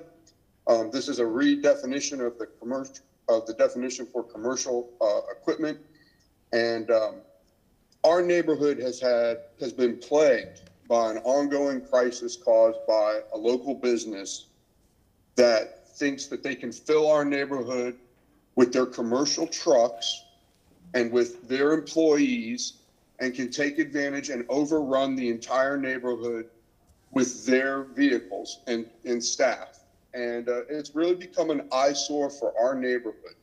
It's unfair that the hardworking people of Bowman Heights have to put up with this. And while we're happy that the commercial business is successful, we don't think it's right that they come in and trounce our neighborhood and fill it full of commercial vehicles. Especially when this commercial establishment many times has tried to take advantage of the neighborhood. And each time that they've tried to take advantage of the neighborhood, the city council has voted against what the business wanted to do and said it's not appropriate. And in return and in retribution, they fill our neighborhood full of their commercial traffic because they didn't get what they wanted. Correcting the ordinances here today will not allow them to do that anymore, and to basically take revenge on our neighborhood. And the Bowman Heights neighborhood is in favor of these ordinance changes, and we need them to protect our residents. Thank you again for your time today, and please support the changes to commercial equipment as well as commercial equipment in residential districts. Thank you, sir. All right. Ms. Bowles, your turn. Good morning, Chair, council members, appreciate it. I know we have a very full agenda for the balance of our meeting. I just wanted to lay some groundwork out to kind of guide the discussion, try to make it as efficient as possible. There's 13 items on today's agenda. They reflect a wide range of initiatives, issues, and we think also opportunities. And as we work through each one, we are seeking to balance the varied interests and to do so with an eye toward accountability for the regulatory and policy needs that present themselves, as well as our intent to be responsive and adaptable to shifting demands. In each matter, we're seeking council's direction on our recommendations. And I want to emphasize that particularly to the members of the public who are very engaged in these initiatives, this is a workshop. No final actions will occur, but staff is offering recommendations, and we are seeking council's input and direction so that we can incorporate that into our engagement with the public. The diverse agenda actually represents the evolving needs of our city and the challenges that our staff faces every day to respond. As I said, the agenda is an aggregate of motions that have been made over the past 10 to 12 months. And they all concern growth, development, and land use matters. In some cases, we've not fully fleshed out the matters with community groups yet. We seek council direction, and it's been our intention, as some of these matters have been continued over time, to seek council direction first, to incorporate your guidance and your input, and then bring that out into the public realm as we seek further public outreach. We're going to start the presentation with the City Planning Department, take the long lens look to our comprehensive plan that governs the underpinning of our land use. Then we'll turn to a series of more time-sensitive or current state growth management issues, and then later in the afternoon we'll present a series of text amendments. I do have one request before we start. As we've discussed, we're using this workshop to keep like items and related items together. We have a singular following the comprehensive plan presentation, we have a singular PowerPoint that will tie things together and we think streamline the presentation for yourselves as well as those following along, and probably also for our CCTV folks to not have to boot up so many PowerPoints. To get that done, though, we'd like to request, and I know we're very time limited, but we're going to try to compress the staff-related matters. Agenda items 9 through 13, which are the staff report items. We'd like to request that you move those to this morning agenda. They are teed up in that full presentation and would enable us to streamline them pretty rapidly. And to do that would leave in the afternoon item 7 and item 8, which are designated to start at 1:30 in the afternoon. So we'd appreciate a motion to move items 9 through 13 to the morning for consideration and discussion. Motion by Mrs. Vieira, second by Mr. Carlson. All in favor? Any opposed? Motion granted, Ms. Pons. Great, thank you very much. Note also that when we reconvene in the afternoon, your new Administrator for Development and Economic Opportunity, Nicole Travis, will join that discussion. I think she'll bring a lot of value to it. So again, I appreciate all the support you've given me through the years, and we'll go ahead and kick off now. I'm going to start with Stephen Benson from our City Planning Department to talk about the comprehensive plan. Thank you. Good morning, Council. Could we please bring up our presentation? I'm Stephen Benson with the City Planning Department, and I'm going to pass it over to Jennifer Malone with the Planning Commission to kick us off this morning. Thank you, sir. Thank you. Good morning, Council. Jennifer Malone here with your Planning Commission. I am joined this morning by Melissa Dickens with the Planning Commission, and as you know, Stephen Benson, your Planning Department Director. Today we're going to provide information on the kickoff to the City of Tampa Comprehensive Plan update and the work we have planned for creating the vision in 2022. Next slide, please. So first, a little introduction. We're the Planning Commission. We're an independent, consolidated planning agency that provides long-range planning for all 4 local governments in Hillsborough County. So the Planning Commission is responsible for maintaining and updating the Tampa Comprehensive Plan and providing those recommendations to the City Administration and City Council. I just want to stress that the plan is not updated in a silo. We work very closely with the City Planning Department and other city staff. And then I'll turn over to Stephen to explain the City Planning Department. Thank you. As you know, the City Planning Department was created in 2020 to foster a strategic and multidisciplinary approach to guiding growth, development, and redevelopment throughout the city. We will be responsible for coordinating the implementation of the goals, objectives, and policies in the comprehensive plan, which includes amending the Code of Ordinances, coordinating the city's review of comp plan updates, managing a variety of planning studies, and just supporting the general implementation of the entire plan. Next slide, please. So right now, the plan has 1,600 goals, objectives, and policies, and it was last updated in 2016, which focused on some tweaks and quick fixes. So right now we're actually gearing up for a substantive content changes, which will strengthen the policy direction's ability to address challenges and opportunities. We are hearing the public, and we understand that one of those challenges is housing choice and affordability, and that is one of the things that we're going to look at in this comprehensive plan update, is how the plan and the tools in the plan and the current context of the plan can help with that crisis. We're also looking at ways to streamline, update, and consolidate language and coordinate policy across the plan. And last but not least, enhance the ease of use for citizens, because this is a plan for all the citizens of the city of Tampa. So this is going to be a phased approach, with the initial focus this year on background analysis and updating the vision, which is going to lay the groundwork for the policy changes. And I'll turn it over to Melissa Dickens and ask for the next slide. Next slide, please. Thank you. So we're not going to reinvent the wheel with outreach. We all have been hearing from the community about the changes and the growth that have been occurring. And so we're taking a variety of different pieces that have already occurred, different planning opportunities, different studies, different workshops, pulling all that information together, and we're going to use that as the public input to update the vision. Next slide, please.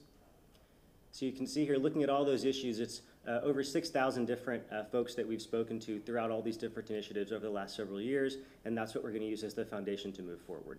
Next slide. So some of these related initiatives and the coordination that's occurred include the citywide mobility plan, plans that we're about to get started with, such as the South of Gandy Neighborhood Plan, the Palmetto Beach Neighborhood Plan, as well as planning projects that have recently completed, such as our Neighborhood Commercial District plans and the Urban Forest Management Plan update. Next slide. Thanks, Stephen. I'm going to talk a little bit about how we're moving from the input from these prior studies to the initial vision themes, to the vision, to the comprehensive plan update. So as Stephen mentioned, there were thousands of responses for these prior planning efforts. What our staff has done as an initial first step is look at the areas of commonality across those different planning efforts. So what are we consistently hearing? What are some of the messages that we're seeing across these different outreach and engagement efforts? Housing affordability is certainly one of them. That's one of the preliminary themes that we've identified in the vision. There are 8 total areas of commonality within the initial vision themes, and our task right now is to ask the public for their thoughts. What else needs to be added to the vision? How can we strengthen it? How can we build on it? And then after the public engagement, we're going to be coming back to you with a refined and expanded vision. That vision will set the framework for the overall comprehensive plan update. So setting the overall guiding principles for how we approach the goals, objectives, and policies. Next slide, please. And as I mentioned, we're currently kicking off a robust public engagement effort to get input from the public to help us build on these themes. We're hoping to take a variety of different forms to get input and comments from citizens of the city. We'll be having some in-person engagement opportunities in different areas of the city. We'll be hosting some online town forums related to the comp plan update and the vision. I also want to let everyone from the public know that we do have a survey open on our livegrowthrive2045.com website. We'd love for everyone who's listening to go to that site and take that survey and let us know the priorities for the vision. And then we also are kicking off a video and social media campaign. The city has produced a fabulous video talking about the comprehensive plan update. Given time, we're not going to show that video today, but wanted to let everyone know that that is also something that we're doing. Next slide, please. And next slide. Next slide, please. Thank you. And so we'll close out with the initial plan update work program. We'll be back to you all in the summertime with an updated and expanded vision that we'll be asking for your approval of via resolution. Then in the fall, we'll be coming to you with updates to the water-related sections of the plan. In the winter, we'll have the initial results of our consultant study on the future land use assessment. We're getting an outside consultant to provide us some guidance on ways that the future land use section can be strengthened and enhanced. And then in the spring next year, we'll be bringing the mobility section forward. Given all of the comments today and all of the interest in affordable housing, we're also planning on fast-tracking the housing section of the comprehensive plan. We recognize that there's a need for that, and we'll be also moving that forward as well. And so this concludes the formal portion of our presentation. We are available if there are any questions. I'm hoping that we look at exclusionary zoning as far as this plan as well. It can be done, it's the way we have to craft it, but we want to make sure we look at all avenues as it relates to the city plan. Ms. Cost, recognize. You know, I worked with a lot of plans over the years, different kinds of plans, and a lot of plans end up on the shelf. The comprehensive plan seems to be, at least from the public's point of view, mostly a tool just to be used for land use issues. And I was talking to Stephen on the way up. You know, Historic Hyde Park has done a vision plan for what they want the textures of the environment to be like. And we've worked together with the city on the neighborhood commercial district plans. The question is, how do we bring this to life in a way that it's not just a land use qualifier? How do we use it to actually improve the lives of citizens and make it real? Good question, Mr. Cost. I think that's a great question. So my response to that is the role of our department, of this new department, is to take all of the strategies in the plan. There's a lot of information in there, as was mentioned, over 1,600 different policies. It's a lot to go through. Many of those have not been acted on. Many of those are out of date. We need to refresh them and identify new ones. And the city planning department will be responsible for taking those policies and making sure they're actually being implemented at the city level. So we will take that forward and totally acknowledge your comments. Thank you. Thank you. Anyone else? All right, we can continue. That's it. Thank you. Thank you very much, Council. We appreciate your time. Thank you, guys. Chair, as we transition to the next part of the presentation, Ms. Abby Feely will run through the balance of the agenda, items 3 through 6, and then 9 through 13. And as we said, we've got a contiguous, if you will, PowerPoint that should be able to streamline that and kind of keep it on track. So if folks can pull that growth management PowerPoint up, we'll turn over to Ms. Abby Feely.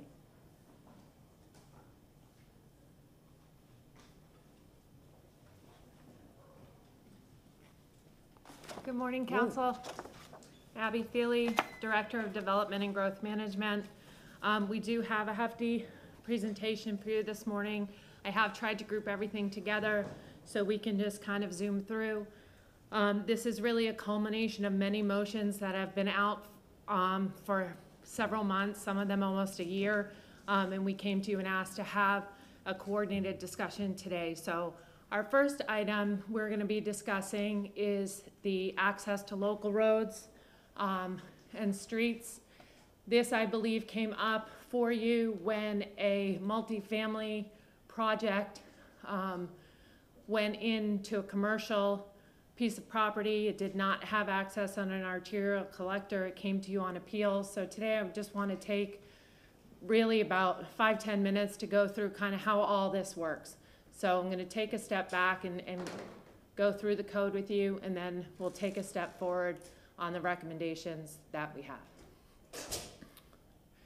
So when do projects have to access an arterial or collector street? When are they required or allowed to access a local street?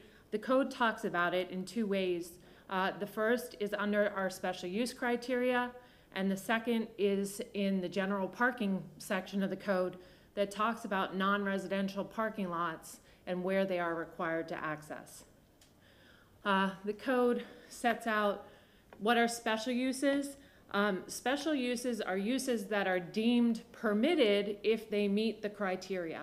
And there's two sets of these types of uses: the S1s that are processed administratively, and the S2s that come before you that you see on a regular rezoning night. The S1s have sets of criteria that go with them, And if the applicant does not meet those criteria, they must appeal to City Council for the waiver of that criteria. You see these a lot in ALFs. ALFs get 6 beds. If they want 7 beds, they come back before you and ask for that 7th bed, because under the administrative process, we are not entitled to grant that waiver. In relation to the local streets, if a property only has access on a local street, whether it's residential or commercial, we must provide them with access to their property. I'm just going to show you a couple of these real quick, and these are from throughout the city. This is the old Wholesome Bread factory that is now residential property on Horatio. This was a commercial CI piece of property developed with residential. It has 3 access points on local streets. This is the Warehouse Loss on Florida. Again, this was denied. It was an adaptive reuse of an existing structure, so it could not access on to an arterial collector, so the access is on the local street. This is on Grady near West Shore, right next to Met West. That's Boy Scout Boulevard to the north there. This came in as a special use for residential in commercial intensive. This was the Without Walls Church, you may remember from years ago. This also, this was an interesting case, and I pulled this one because it really shows kind of how this issue has bounced back and forth in the code and with legal's interpretation of this matter. So this came in as a special use, only has access on a local street, commercial intensive piece of property. It could have things like a car dealership, a Publix. It could have very intensive uses that would not be subject to having to access an arterial or a collector and be able to access Grady Avenue. When it came in and asked for residential, that residential then was required to access the arterial or the collector. But that could not be achieved. The special use was initially denied as it didn't meet that criteria, but the legal department at the time of this application said when a property only has access on the local street and they could qualify for much more intensive uses than what is this, that criteria would not be applicable. So this application went through, the project was constructed, but it really did raise the question of how did this all come about? It's a special use criteria. Special uses went into effect in the late 1980s. Our city was very different back then. Our development patterns were different. The speeds of travel were different. And the protection of the neighborhoods was still very much the same. And we desire to continue with that today. So the other thing you may recall is a few weeks ago, Vic Bide did a presentation for you that talked about the access onto arterials and collectors, the speed of that, and how that actually causes more crashes and more traffic fatalities and injuries than if they were placed on the local streets. This also in keeping with our Vision Zero strategies is where we are today. So I know I covered a lot. I do kind of want to show you real quick. I pulled the use table. If I could have the Elmo for just a moment, please. What I refer to as the Elmo.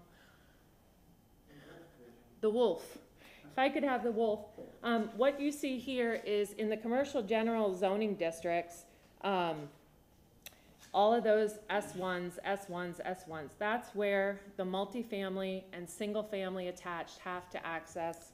Could CTT pull up? We don't have it yet. Sorry, Brian, I should have let you know I was going to bounce back and forth. Okay.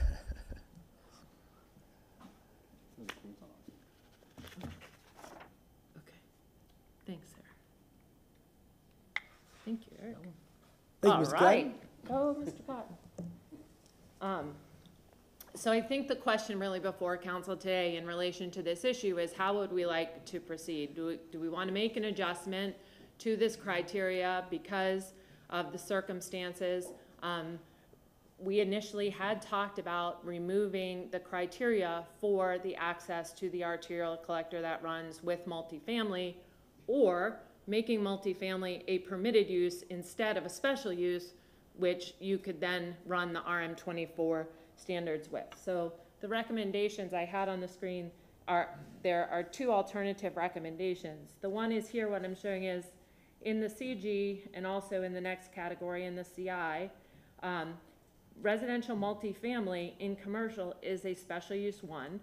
The two criteria are that it must access an arterial or collector and it must meet the RM24 dimensional standards. This is also the same for townhome. For the three other types of residential, which are houses, detached, semi-detached, which is the duplex, or a two-family, which is a stack, a unit up and a unit down, they do not have those same two criteria. They have a different criteria, and it is not related to the access on the street. So the recommendations for consideration today would either be to make the multifamily and single family attached an X, which would make them permitted in the commercial districts. It would open up other lands. It would separate them from having to go through a separate process. That being said, the RM24 standards would still run with that, meaning setbacks, height, step backs, which you all are familiar with. Or the other recommendation would be the removal of the requirement to access an arterial or a collector. So that is our report on the access for the local streets, and we can open it up to discussion. Any questions? Mr. Carlson, you recognize? Did you take this out to the neighborhood associations, and what feedback did you get? So the way the workshop works today, we're starting with you, and dependent on, and I have a couple on our other topics, we're gonna go out with the neighborhoods and talk through those. It would all depend on the path you would like to see this take, and then we will, we can use the planning today and have that open discussion. We can go to some of the neighborhood associations. Is it possible to narrow it down to areas that already have a certain density? We shouldn't say that it's allowed in one part of the city and not another part of the city, but how do we do it in a non-discriminatory way? Because in South Tampa, I don't think this would be popular at all. But there are areas that have heavy density. Is there a way to say that this would apply only there, or does it have to be citywide? Right now, this is applicable citywide. Any other questions? I'm sure Mr. Dingfelder is probably watching, so I'm sure he'll call you with some questions, I'm sure. You may proceed. Mr. Randall, do you have any questions on that item? I know you're listening back there. No, sir. All right. Okay, so then at the present time, if there isn't a direct recommendation, I mean, we can socialize this further with the neighborhood and come back with changes. I think the other thing you're gonna see is at the end of this presentation, I'm gonna ask you for another workshop in June so that we can have a target for when we'll have many of the discussions that keep evolving, and we're not always on so many agendas coming and then not having dedicated time to have these discussions. So That'd be good, because Mr. Citro's out too, so that'd be good. Mr. Carlson, you Can I recognize? just ask a process question? Sure. The old rule for workshops, I think, was that we wouldn't make motions. Is that applicable today, or are we gonna make motions on the items discussed? There's no rule out, you Okay. can't make a motion, sir. All right. Make a motion. Is that what you're asking, sir? You wanna make a motion? I don't want to. Okay, all right. Ms. Fiedler, can continue. okay. The second item that was on, all right, how do I put that? Second item that was on the agenda was the discussion of building height, mass, and aesthetics. This was a motion that was made by Councilman Dingfelder and second by Councilman Carlson when we made the adjustments for the definition of height. And this was in response to the new FEMA maps that were updated and the required elevations that were emerging in the velocity zone and the AE zone. The request was that we look at the potential for addressing monolithic structures and also for potential aesthetics. To quickly just revisit, the definition of height was changed from grade to be the vertical distance between the required finished floor to the highest point of the structure. And that required finished floor is driven by the FEMA regulations. In some instances, this can vary from 5 feet to 12 feet above grade, and council did express their concern related to the potential of monolithic structures newly constructed next to traditional homes that had remained in the area. The code has predominantly 2 building heights, our city code, and that, ooh, I went the wrong way, sorry.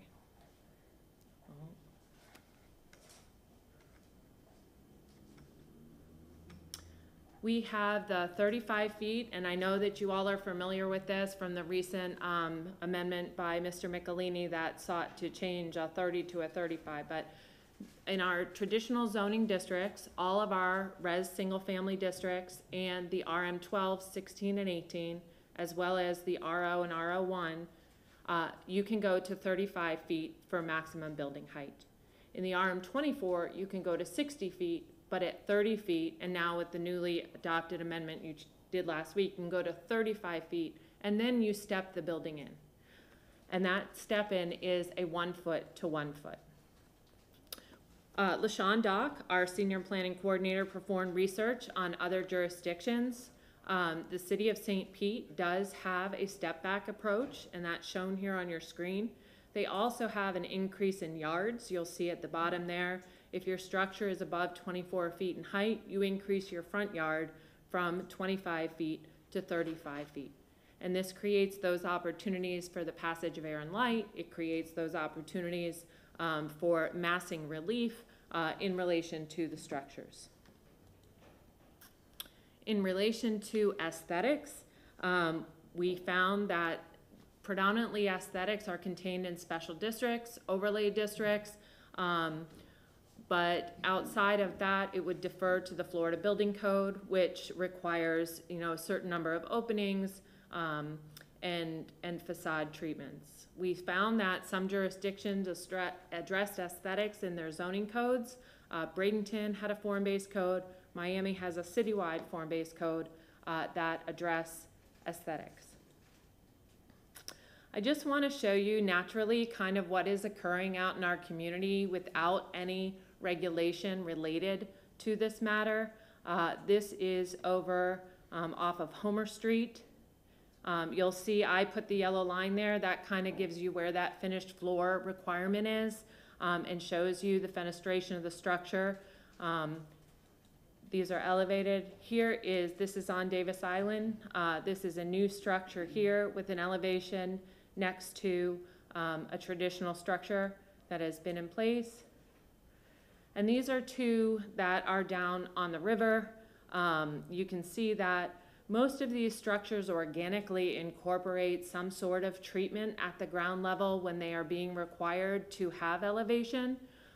So without the code requiring an aesthetic or a number of windows or those other treatments, it appears that this is happening naturally.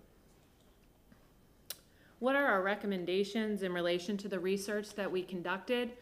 In relation to height and mass, we would recommend that incorporating a step back of the structure above the 35 feet for those structures in the VE and AE, which are the ones that require the greatest elevation of the structures. In looking at that, we would recommend a 2 to 1 step back. So for every 2 feet of the structure above 35 feet, it would step in a foot. So if it was going to 45 feet, because it had a 10-foot finished floor, that would mean that at the 35 feet, it would be stepping in an additional 5 foot all the way around the structure. In relation to the aesthetics, we are not recommending any modifications for incorporation of minimum windows or minimum undulation at the ground floor. And that is our presentation for the height and mass. Any questions, gentlemen? All right, you may proceed.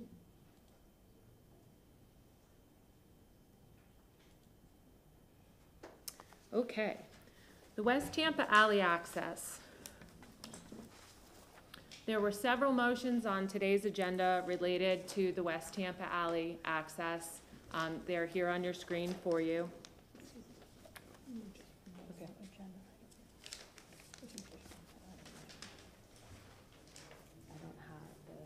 Do you have the sheet that I marked up for you? May I borrow that for a moment, please? Thank you. This is going to be item number 9 and 10 on your agenda. As I said, this had several motions related with it, and we're gonna talk through those now. Just to give you some background, the West Tampa Overlay District was amended. It started really back kind of in 2019 and was an effort of the West Tampa CRA. With COVID and other kind of delays, it was finally adopted and effective on February 9th, 2019. And the main change in relation to the topic, there were several changes to the overlay, but in relation to the topic we're talking about today, I've provided you with the change that occurred related to alley access. And I would like to spend a minute just reading this and going over it, because I think there are some key terms in this provision that have now come into play through the implementation of shall versus may. So the change was that if an existing lot is adjacent to an open and used public alley, vehicular access to the site shall be provided from the alley as the primary vehicular access point, provided it meets minimum standards. So I want to take a moment here, because open and used, okay, if an alley is open and used, and then that you shall provide that as the primary vehicular access. Now that's the primary. Doesn't mean you couldn't also have a secondary. We haven't run into that yet, but it shall be used as the primary. And then the last part of that is meets minimum standard. And I'm going to show you some pictures of what comes into question when you're trying to make a determination if something meets minimum standards. The other thing is, this code change did not provide any exceptions. It didn't say if there's a grand tree in the middle of the alley and you cannot access because you're the 5th lot in and you would have to tear down this grand tree. It did not say if the alleys are less than 14 feet, which is not safe maneuverability in an alley for traffic or pulling in and out into a driveway, that you can get an exception. There were no criteria for exceptions, and there were no criteria defining what was open and used. So what has happened, or what I'm going to start to talk about the implementation, is that when a property cannot fulfill this requirement, they are being processed through the design exception process, and we're going to talk about that. So I just want to let you know that Carlos Ramirez, chair of the West Tampa Infrastructure Committee, is here on the 2nd floor. We have been in contact with him. Eric attended their meeting last month, and we have opened up communication on this. It was our understanding that the intent of changing this provision is to minimize the number of driveways along the streets so that they are creating a safer pedestrian experience, and to promote more eyes on the street for safety. So alleys are addressed in our code under 27-283-12. That's the transportation section. And I just want to take a few minutes and walk through this as well. This says that all off-street parking spaces may utilize public alley right-of-way for maneuvering into and out of legally sized parking spaces, providing the following are met. If the alley is unimproved, the developer must improve the alley per the Department of Public Works standards. Or if the alley is already being accessed by other properties on the block, the alley must be evaluated by the Department of Public Works to determine if the existing condition of the alley is able to support the additional traffic. The Department of Public Works may require the developer to improve the alley. So what meets standards? Now, code also expresses exemptions. It is not required to pave the unimproved alley provided for single family detached, semi-detached, and two-family. So we've talked about this. Regular house, duplex, two-family is the stack, a unit up and down. They are not required to pave unimproved alley provided that the existing alley surface meets criteria for the unpaved alley. So again, if existing alley surface does not conform to mobility's technical standards, then the applicant must modify the alley surface to the nearest intersection. If the alley is already being accessed by other properties on the block, mobility will evaluate the alley to determine if its existing condition will support the additional traffic. Let me just say, through discussions and preparation for today, that is not just pavement. That's pavement and stormwater design, because they just don't let you pave an alley and flood all your neighbors. We have to be mindful of how that asphalt is then impacting all the other properties that are on the alley. If the alley is required, this was another nuance, if the alley is required to be paved, that requires a right-of-way use permit. It's a separate permitting process. It requires separate review by mobility, separate design plans that is outside the typical building permit process. So if you come into us for a BLD, the building permit, and you now are required to make that improvement for your access, you are also then required to do an ROW and have those two processes running together to ensure that prior to that building being receiving certificate of occupancy, that those two processes are completed. So, what does this mean in terms of West Tampa? And I bring this block up for you, and on this block I actually put the year built for each of these structures. So you'll see on this block, which has Arawana to the west, Fig Street to the north, Campania to the east, and West North B to the south. And you may remember this property because it came to you on appeal. It was denied access to the alley per the code, and it came to ask permission. So when that appeal came, council said, boy, this is confusing. This is the only house on the block that doesn't, every other property on this block accesses the street. They're mid-block, they would be the first ones that have to access the alley. And that made me think, let's look at this, let's see. When were these structures built?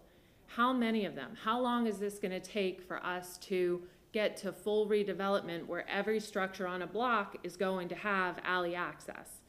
And ultimately, council overturned development coordination and granted access to the street. So this block ranges with structures from 1920 to 2020. And all of them have driveway access to the street. Now let's look at the alley. I'm looking at it. It's not improved.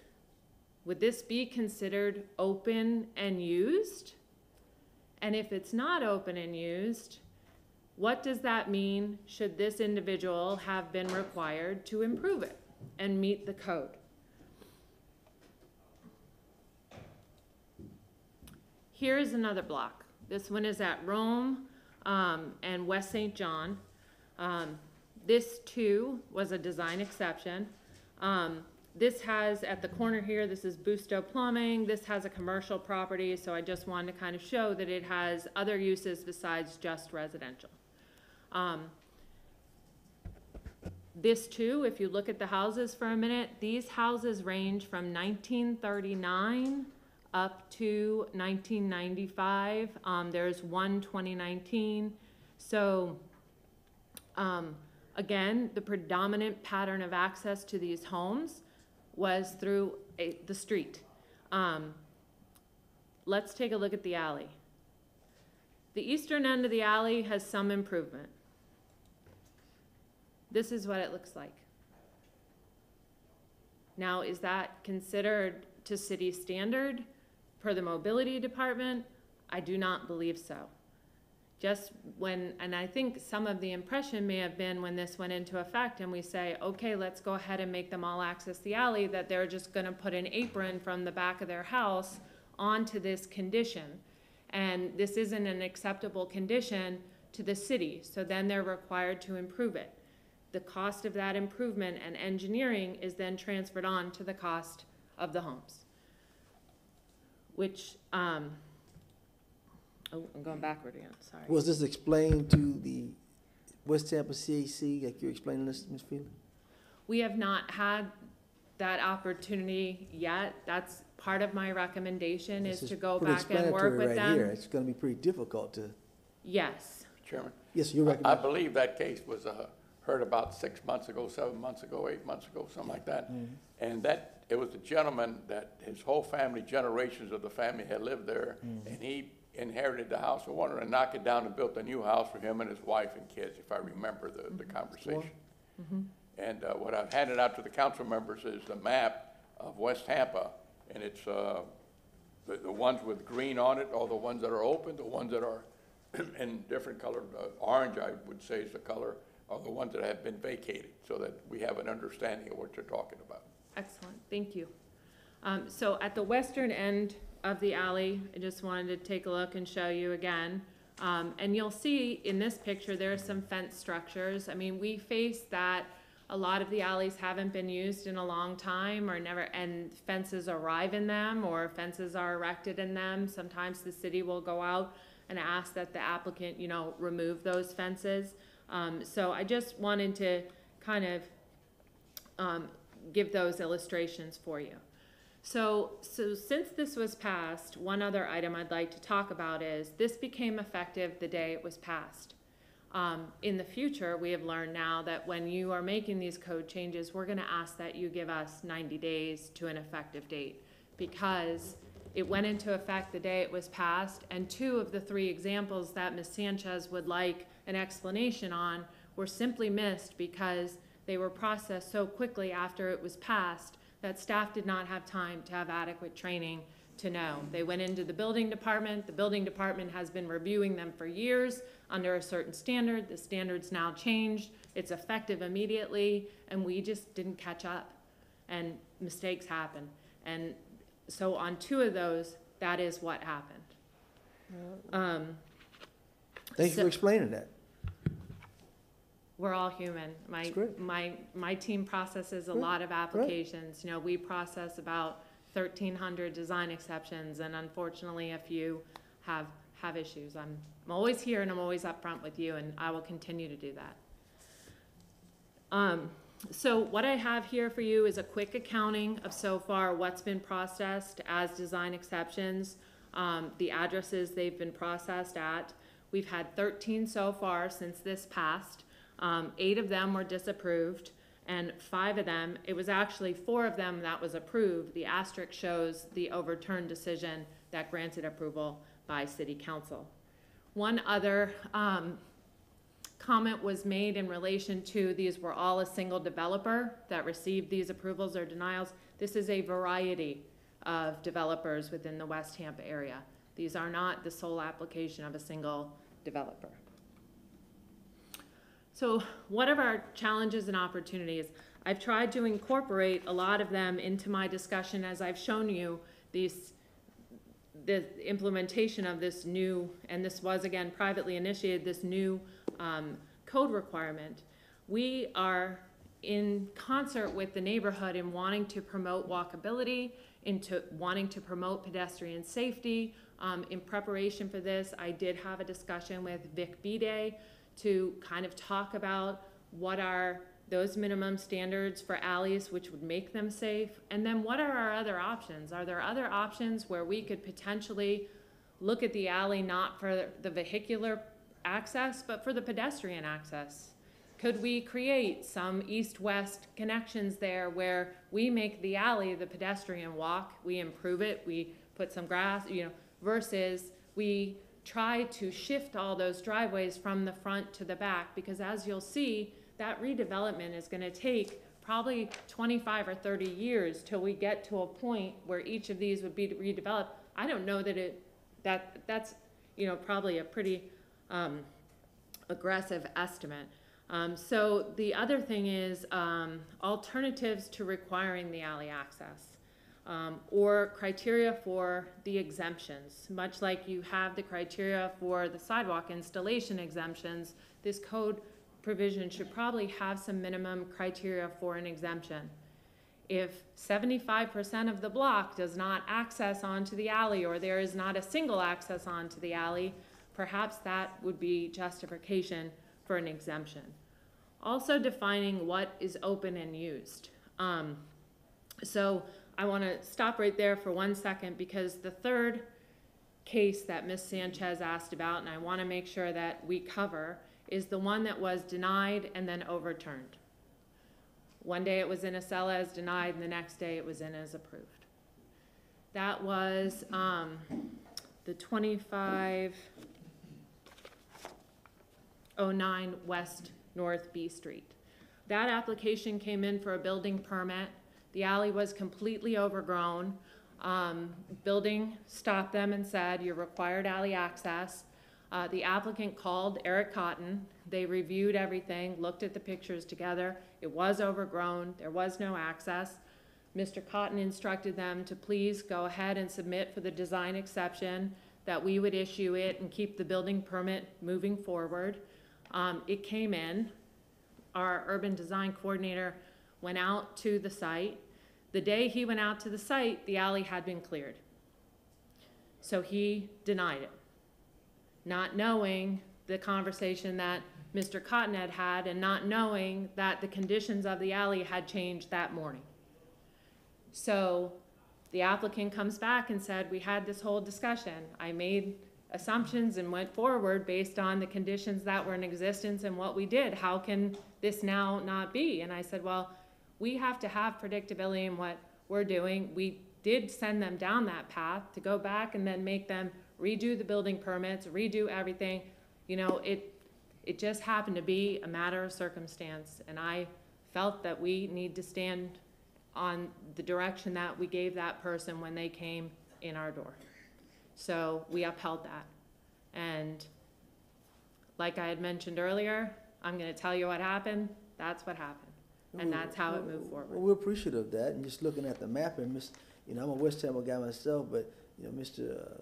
Miranda's the West Tampa mayor, so, you know, looking at this map here, and, you know, there are going to be some challenges just looking at the alley, so that's why I'm hoping that we have a good discussion with the. And even there, Mr. Chairman, some alleys are half open and half closed. So there's another obstacle. Yep. So the varying character of the blocks and existing development pattern that we just talked about, that I showed you, kind of how some blocks have no properties that access, the timing of redevelopment, balancing the delivery of city services. As we talked about this, if that alley has not been used by solid waste for pickup, if it has not been used in certain ways, and now we have shifted the house to the alley, are we now gonna be having service on both the street and the alley? Those are things that we need to talk through and figure out from a service delivery standpoint. And then, I think that we have to be careful with that. I was part of Neighborhood Association in Hyde Park when we pushed to keep the alley service, and the city had to make special accommodation after a lot of protesting, and they got rid of it in other parts of the city. And that was a decision by solid waste, not a decision by the neighborhoods. And I'll make my longer statement about alleys in a minute, but I think we need to go back to alley service, and we need to protect the alleys and not use that as an excuse to shut them down. Thank you.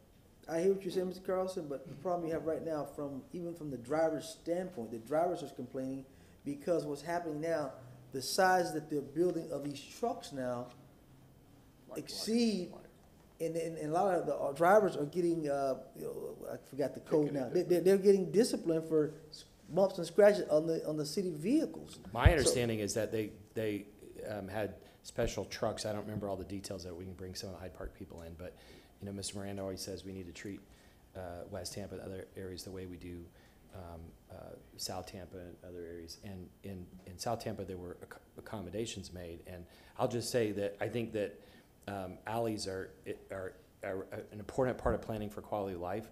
Alley access is very important.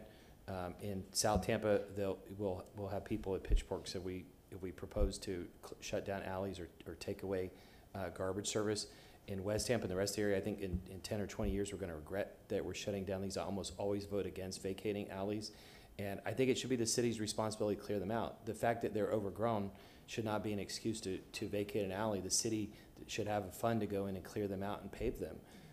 We should take it on as a mobility responsibility, because this is how urban living and urban dwellings happen. We shouldn't be putting suburban housing designs in urban areas. Thank you. I agree with you saying on that point, Mr. Carlson, because you look at the east side of town and you go drive these alleys, you can't even get through these alleys. So I guess when the city said we're going to start doing garbage service in the front, the alley just became an obsolete thing to clean and do. So I see what you're saying. I guess the city has now told homeowners the alley is their responsibility to keep clean, but most of them don't keep them clean, so that's what we have right now. So you're right on that point. So just to wrap up,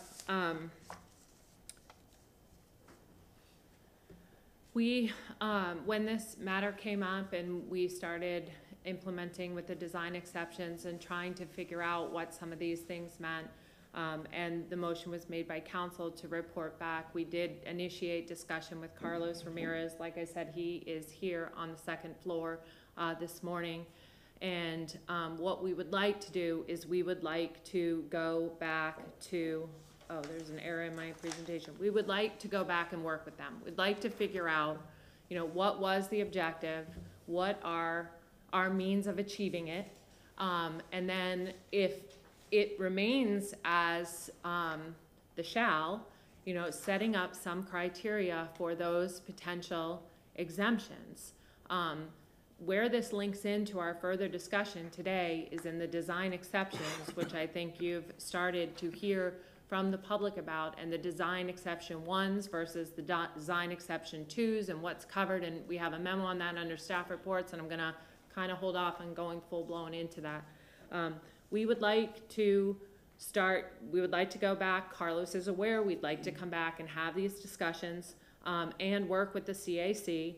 And then what I'd like to do is provide you with a staff report of our progress on April 21st.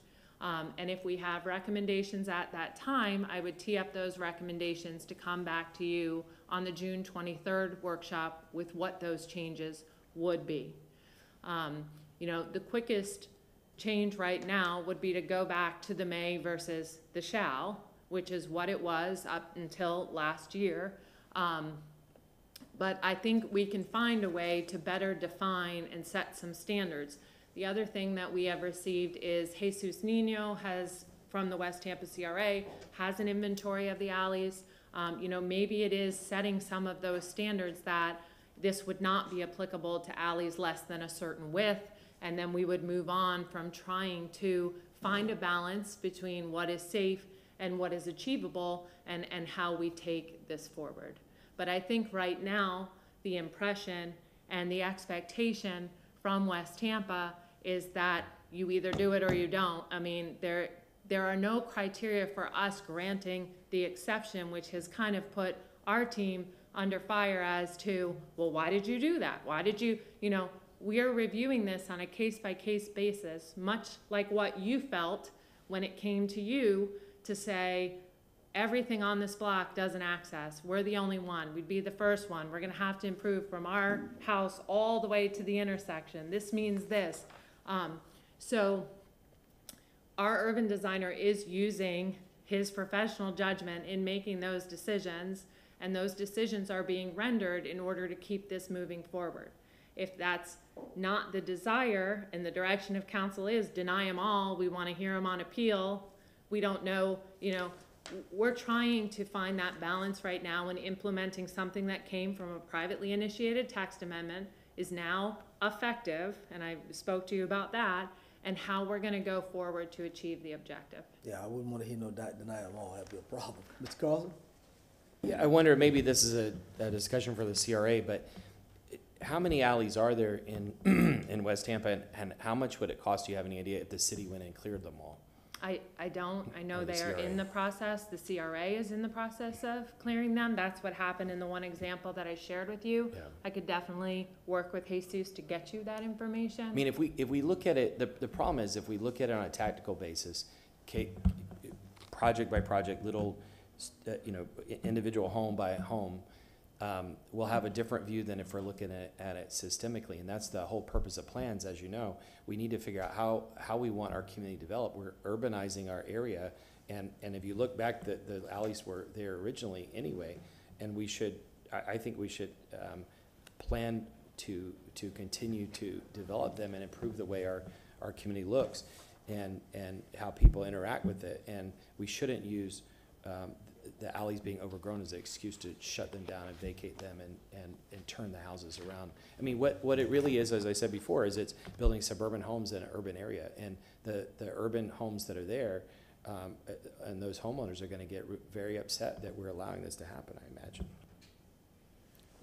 I have heard from both sides of the neighborhood. I did hear from several people who do not want to be forced to use the alleys in new construction. So I think going back and trying to have further discussion and find a balance is a good way forward. Mr. Randy, recognize. So I would only, I can only speak for this map that I passed out. But I would imagine if every neighborhood votes on it, that this neighborhood here will vote to close. West Tampa I'm talking about, it's just my opinion. Because as I look at it, there's, I would say it's a 60-40 that are already closed. And I don't see the advantage in West Tampa anyway of having an open alley. It causes enormous amount of cost to keep paving and keep cutting and keep doing what? At the end of the day, you plant whatever you're going to plant there, you said, and it's going to cost more upkeep. On the other side, there's less money for other things to do. So where is the balance, and how do you do things, or where do you address your resources to do the best thing for the community? Is it a same old, or to make some changes so that you can maybe, quote unquote, do something in the backyard instead of making illegal housing, make them housing so that you can have more affordable housing? And right now, I would say that this city has thousands of illegal dwellings that are not paying their taxes because they've converted them without a permit to 2 and 3 apartments in one house, and that goes on daily. On a daily basis, that's happening in this city. And instead of going after them and doing something to have more money to do something to help someone else, we're staying in status quo. Thank you. Mr. Citro, you're recognized. Sure, thank you very much. Ms. Feely, thank you for doing this, and I'm just talking on the alleys right now. Whenever we have someone come before this council for vacating of alleys, there's always 2 things they say: illegal dumping and homelessness, drug use. So they're looking to help maintain their own property or bring these alleys into their property so they can feel safer. I don't know if you've ever heard that or not, but again, when people stand at that podium or they're downstairs standing before the camera, those are the things that are always brought up. Illegal dumping that they're tired of cleaning up, and finding syringes and crack pipes. So this, in my opinion, closing down these alleys is a way for the homeowners to feel safe, if there's a majority of homeowners on that block that feel the same way. So thank you for this discussion, Ms. Abbey. Thank you, Mr. Chair. I think it's more for community discussion now to take back those the community in that CAC, but I know West Tampa is doing a good job just to try to keep them clean now with the program Jesus put in play. So they're doing a heck of a job with that program. Some of the photos we've seen, so we're happy that they're doing that. Doing a fantastic job. If I may for just a moment, I would like to ask, I think Mr. Ramirez did not speak during public comment because he was waiting and he does represent. What's the workshop? He's your guest. This will be fun. The West Tampa CRA, the West Tampa CAC Infrastructure Group. He is on the 2nd floor. All right. If that would be possible, if he would like to comment. All right, we'll allow it. Unless we lost him. and then I'm gonna have LaShawn come up, and we're gonna move on to the alcoholic beverage All right. section. And I think we're Doing fine. Mr. making You're doing progress. fine. There he is. Good morning, sir. State your name for us. Good morning, Carlos Ramirez, 2103 West Carmen. I'm with the West Tampa CRA CAC. I'm the current chair. All right, Ms. Phelan, so you have some comments for us? Yes, sir. A couple of things, just a little bit of background. The CAC made a motion back in June of 2019 to look at the West Tampa overlay to see if there were any changes that we could do to help our area. We worked. Can you about- pull the mic up to you a little bit, sir? Just a little bit to you, so we can. Is that better? Yeah, pull it up a little bit. There you go. How's that? That's fine, sir. Thank you. All right. All right. So there was a motion by the CAC in June of 2019. We worked for about a year with city staff, making sure that we were trying to cover everything, all the different departments. And then in July of 2020, we brought up a motion back to the CAC and a presentation of the changes that we wanted to make, and it was unanimously passed. This particular issue, the alley access, was one of those. There were three things that we wanted to accomplish with this. Safety, which Ms. Feely did a great job talking about pedestrian safety. Keeping the character of West Tampa, and economic redevelopment. So we've talked a lot about walkability. We have a sidewalk program now. So that's that was a big incentive. With the big new houses that are coming into West Tampa, a lot of them have double car garages, which means extra wide driveways, which means less sidewalk because now the sidewalk is cut for a driveway. And now people who are using the sidewalks, I have to watch out for cars coming in and out. The other thing is a lot of these driveways are not wide enough for two cars. As time goes on, people start using their garages for storage, so they're parking outside. Now, two cars parked in front of the garage is blocking the sidewalk, and it's pushing pedestrians, sometimes people with wheelchairs, elderly, kids, into the roadway to go around them. Those are things that we looked at as far as pedestrian safety. Keeping the character of West Tampa with these double car garages and these double wide driveways, the front of the house no longer has a porch, or it has a tiny little porch. I was on my porch this morning, talked to my neighbor who was on his porch as well. So it's our way of keeping eyes on the street, making sure things are safe. Kids are playing outside, we can all see them. Many times I've had a neighbor saying, hey, your son is getting too rowdy or whatever. It's community, it's being out there. So with the big things, there are no front porches. And then the last thing is economic redevelopment. As you know, all the walkable neighborhoods, I mean, it's even a score on Zillow. All the walkable neighborhoods in Tampa are doing very well. They're affluent neighborhoods. So our charge in the West Tampa CRA CAC is to bring back West Tampa, redevelop it, and this was a great way for us to do that as well. So in order to meet those three goals, we wanted to push those driveways in the back and make sure that we cleared the sidewalks, kept the front porches, eyes on the street, and make it a walkable community where people wanted to move to and people wanted to, invest in. I understand things are not perfect, but we are looking at different things we can do. I don't think abandoning the alleys is what we need to do. They're great tools that we have. We can use them for different things. I know Abby and I have been discussing different things, where it makes sense, where it doesn't make sense. Solid waste being picked up from the alley is not one of those things. We're okay with keeping that on the street. It's just about keeping those cars away from the pedestrians on the sidewalks.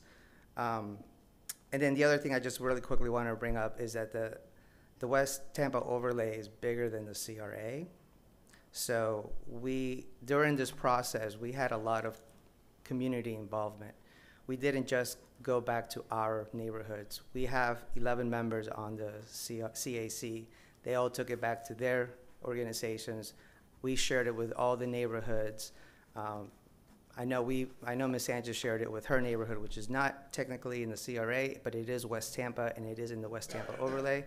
So we've had a lot of public involvement and people, and opportunities for everybody to be able to chime in, including developers and home builders who came to our infrastructure subcommittee meeting as we were discussing these things and gave input as well.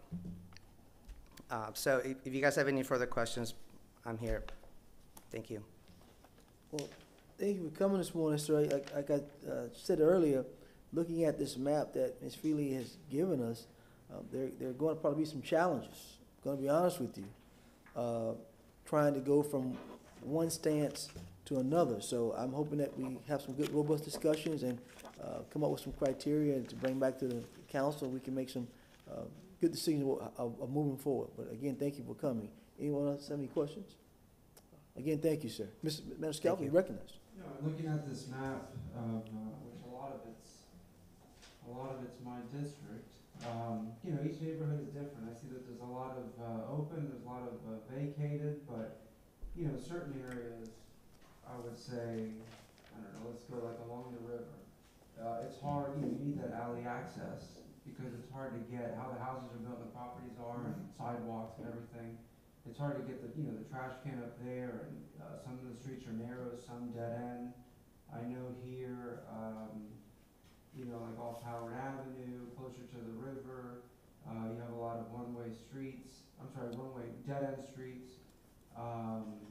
You know, I mean, you gotta take it on a case-by-case basis, but then in other parts of West Tampa where you see, you know, better connectivity, like off Himes, off Havana, you know, the streets will connect all the way through, and I see where there's more, you know, vacated areas.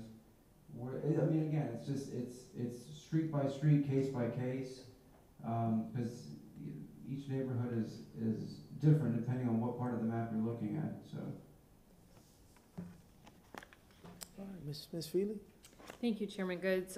So we're going to wrap up now with item 5 in this deck presentation. We have about 30 minutes to the noon hour, and then we're going to do the staff reports, which would be item 11, 12, 13, and 6. And we're going to aim to be expeditious and keep you on track. All right, thank you. LaShawn? Good morning, Chairman and council members. It's good to see everyone in person. Thank you so much for your time. LaShawn Dox, City Planning. And again, this is item number 5 on the agenda. And I'm going to bring to you a follow-up on alcoholic beverage sales. This would include a discussion of hours of operation and distance separation, a follow-up on that.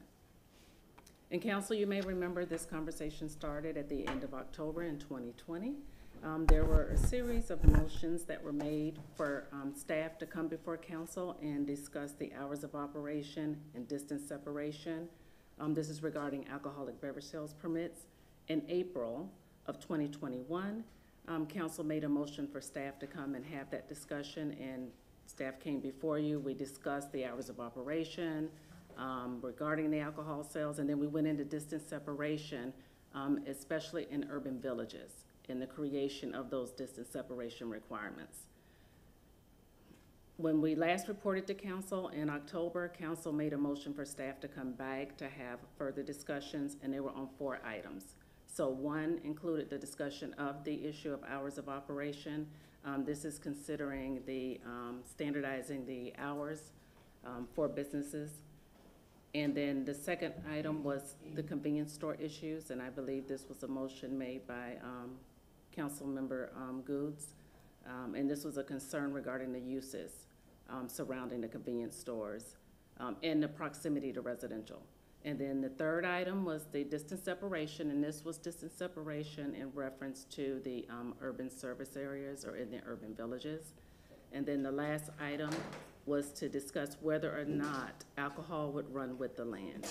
And we have Susan Johnson-Velez here with the legal department, so when we're at that portion of the presentation, I'm going to turn it over to Susan to present for you. So after each one, I'll just stop and pause for a second in case there are questions. First, we will talk about the hours of operation. I just want to review with you, council, that the hours of operation are held within 2 chapters of the code. They're in chapter 14 and in chapter 27. And so first, I would like to review chapter 14. The chart before you identifies the uses on the left, broken out by use, by alcoholic beverage sales type, and then it includes the business operating hours as well as the alcoholic beverage sales hours. So you can see the restaurant establishments are there, along with your bar lounge, your small and large venue uses. And next, we'll go to the hours of operation in chapter 27. So this chart is broken out the same way. It has the uses listed on the left, and then there are two categories that are provided. One is the special use 1 category, which is our administrative review. You don't see those come before you. They're processed by staff internally, and then there's the special use 2. The special use 2 is what comes before council. That's the public hearing process. One thing that's important to note when we're talking about the hours of sale for alcoholic beverages, you'll see the two categories for restaurants. For a special restaurant, we have embedded in the code a special use 1 process.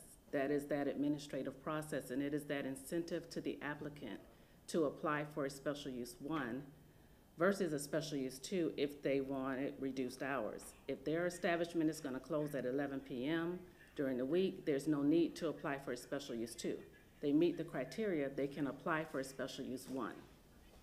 So if they needed extended hours, they would apply for a regular restaurant designation, and that would be a special use 2, and that's what comes before council. So we already have an incentive for an applicant in the code if they have reduced hours of operation and they meet the qualifications, then they can just go straight to an administrative review. And so council, lastly, I just would like to review in consideration of those items, council did express a desire to consider reducing hours of operation for businesses. We just want to just make sure council is aware that would include two things, the amendment of chapter 14 and the amendment of chapter 27. Staff took into consideration the fact that we do have that embedded in our code currently for the restaurant designations where someone can apply for an administrative review. And it is that incentive, and also it avoids council hearing every case that comes before them for a restaurant because they want late hours. So we already have it embedded, so at this time, staff's recommendation was that no change be made to the hours of operation. And I'm gonna pause here for a second for any questions from council. Any questions, gentlemen? All right, being none, Mr. Doctor, you may continue. Oh. Mr. Cost, you recognize? One thing you mentioned is, in the beginning, is the alcohol license going with the owner instead of the property. Is that something? That's coming. Okay. That's coming. Item number 4, yes. Okay, council, so we'll move on. The next topic, the item was convenience stores. And there was a concern regarding the uses surrounding the convenience stores. These are establishments that in many cases have already had alcoholic beverage sales approvals. These approvals are older approvals. So what I wanted to do is just to provide for you, one, just how the convenience store use is defined in the code, in the zoning code, and also to review that the use of a convenience store for alcoholic beverage sales, it is a special use 1. It is an administrative review, and these are the standards in which would apply if someone were to apply for it and receive approval. But one thing to keep in mind is with the convenience store uses, it is a package sales permit that they receive. So consumption cannot occur on premise, and not only can it not occur on premise, you must be 500 feet away from the establishment to consume. So I know that there's been certain locations that may have certain activity, let's say in the parking lot or near that location. If someone purchases anything, any alcohol from that location, they must be 500 feet away from that establishment to consume it. And also, as a part of their special use 1 approval, no sales are allowed within the parking area or the loading spaces. So we understand there's a concern regarding the proximity of the convenience stores to residential. I think, for my district, and I think what has happened throughout the decades that we've allowed liquor stores to be in those communities. And those liquor stores bring on undesirables, they bring on criminal activity. A convenience store versus it's a little bit different than having these liquor stores inside of communities. And I can tell you that experience. When I used to go to work at 5 in the morning, people are waiting for it to open those small stores for their medicine. So we call it back in there, their medicine. And that's the problem I have, because we have a multitude of liquor stores inside of the east side of town, and they're not in other communities. And I'm just thinking we maybe they could look at that to where we don't allow liquor stores to be inside of communities. Maybe they're out of perimeters, but not inside of communities. That's my biggest concern. Ms. Citro, you recognize? And if I may, with that, for the viewing audience, liquor store, convenience store. Can you define convenience stores and the type of alcohol they can sell for people that are watching now? Yes, so a convenience store can have sales of beer, or beer and wine, and that is, they must also have a state license. The state license must be a 1 APS, which is for beer, or a 2 APS, which is for beer and wine. That is their state license. In order to sell alcohol in the city of Tampa, you must have a city license and a state license. So in this term, convenience store, Yes. is it safe to say that convenient stores can only sell beer and wine?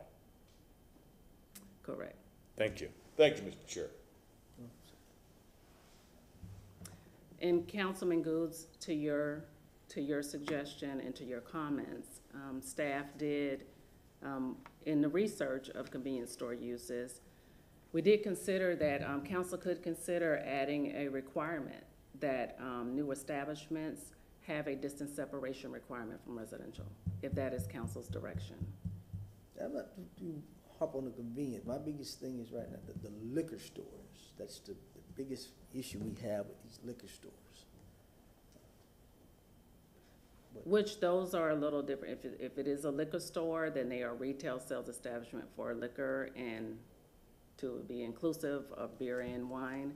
And it's a little bit different than a convenience store, but it's something we can certainly consider if council would like, or. Chairman, if I may, one of the things that you look at and you say, how can it be changed? Very difficult, because it runs with the land. Right. It is forever, let's face it. So you're caught in your own world of trying to fix something, and you can't. Because the law wasn't our law, that was a law that was given to us by the state, if I recall. So I don't know why that came about. I would imagine, it's anyone's guess. But if it didn't go with the land, then you have a chance to revive that neighborhood. Mm-hmm. There's where the problem comes in. Yes, sir. If we had the authority to not make it with the land, it would change everything, but we don't have that authority, am I correct? Correct. That's the problem.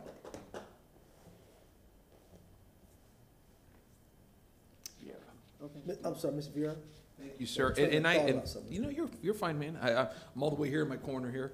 And I wanted to echo what the chairman said, because if you talk to a lot of residents in places like East Tampa, Sulphur Springs, and other places, that is one of the great critical issues, which is the many number of liquor stores that come up and the great displeasure of many in the community on the detrimental effects that they have on the community in so very many ways. And I wish that there was some sort of a way, legally, in which we could look at certain areas that for whatever term you want to use, blight, whatever it may be, where we can place more scrutiny on additional liquor-only establishments there, in deference to that, because of the known detrimental effects that they have on the surrounding areas. I would love to see that, something to that effect if we could. I don't know if that's so, but to the extent that we could, I'd love to see that, because a lot of times these plans, these rezoning requests, et cetera, come before us and our hands are tied, and a lot of folks say, well, you're putting more liquor into these communities, and our hands are tied, and I think there's a lot of displeasure on that from City Council, so I wanted to echo that. Thank you. Ms. McGallico, that's your answer? Yes, sir. You're recognized.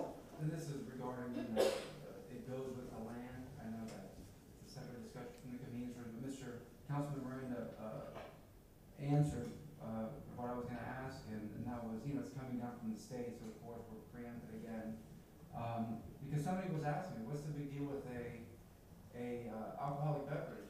Why is it a hearing, and why are people against it? Because it goes with the land. What does that mean? I go, it's married to the property. Now, if that bar, restaurant, liquor store closes, it's always a wet zone property.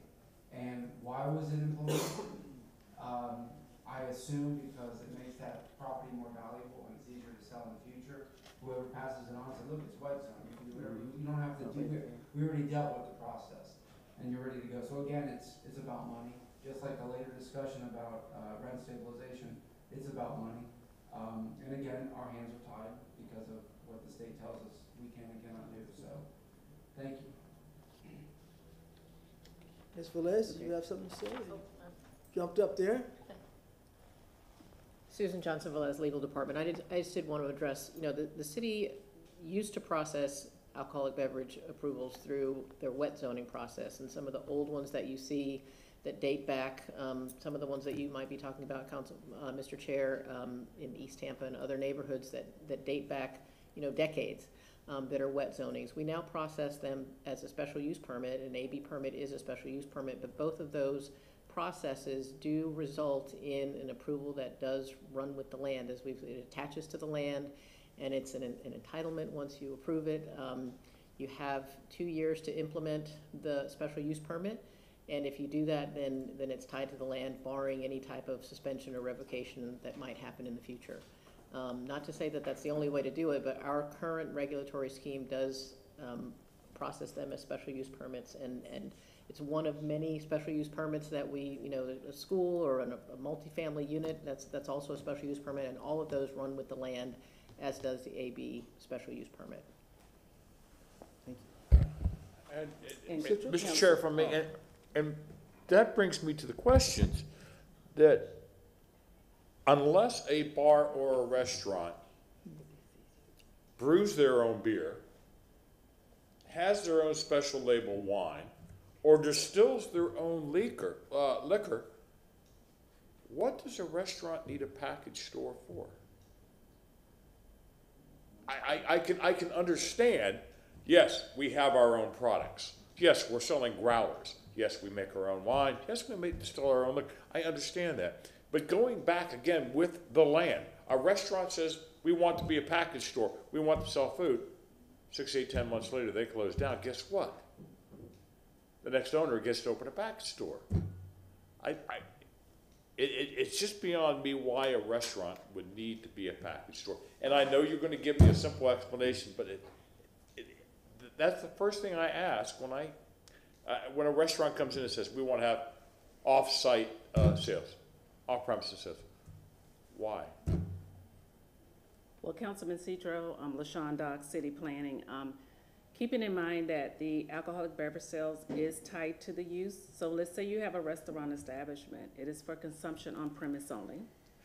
If they're going to do the package and they want to offer it to go, a venue classification, you're into a different category. I may have spoke prematurely, and I apologize for that, but we've been hearing things about mixed use, and you put in 500 square feet in a 30,000 square foot building, they call that mixed use. You go into now an establishment that is closed down that used to be a restaurant. You sell a bag of potato chips, does that still make you a restaurant? So my point is we have certain conditions that we're voting on, and it changes use or it sells. Where are our guidelines for that?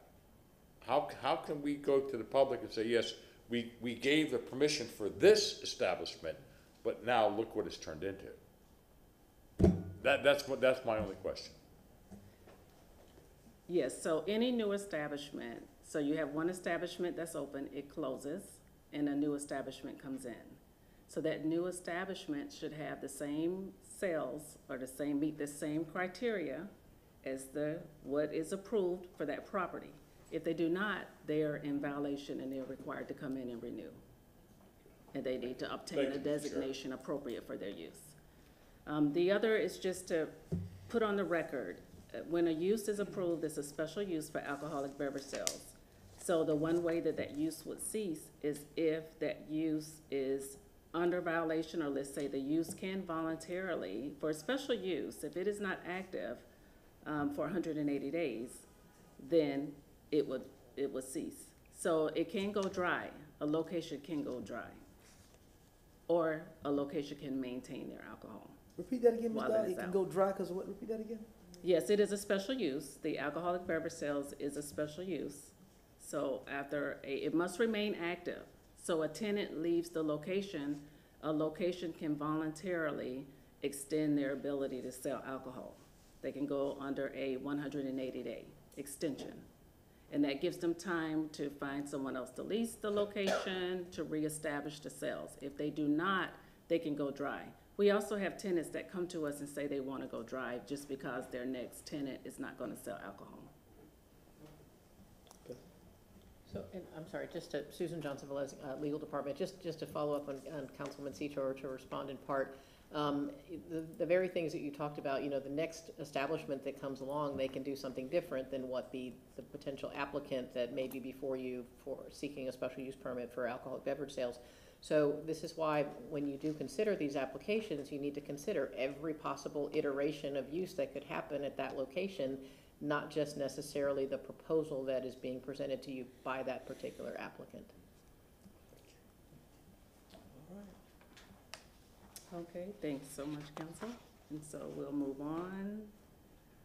The next item for discussion is the distance separation, and this is within urban villages. At the last workshop on distance separation, we presented to you the distance separation requirements. We discussed the comprehensive plan, why there was no distance separation to residential in the urban villages. That change was made back in 2009, around the time of 09 or 2010. And it was to be consistent with the comprehensive plan because in urban villages, it encourages a mixture of uses. So the intent is that in urban villages, you would have the ground floor commercial with eyes on the ground, and you'd have residential above.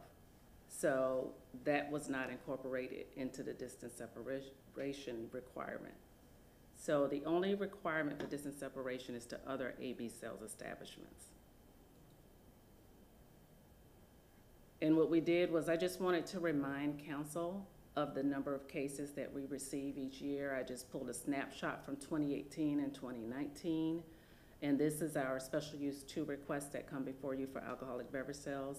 And you can see, for example, for 2018, we had a total of 19 applications for the year. And of those 19 applications, 15 of those requested a waiver, some sort of distance separation waiver. And then it's broken out to tell you the type of waiver granted. And for 2019, there were a total of 21 applications, and 20 of those requested distance separation of some sort. So we look at the volume of what was received and processed, and we felt the volume was minimal for the request processed as a special use 2. So staff initially recommended, based upon that no change would occur. We recommended not to change the code, just because it may result in additional waivers, especially in those areas, in those urban village areas where we know a mixture of uses would be encouraged. But after additional research, staff does recommend that council could consider reestablishing the distance separation for residential. And that could be considered when AB sales are located within a single use or a strip commercial center.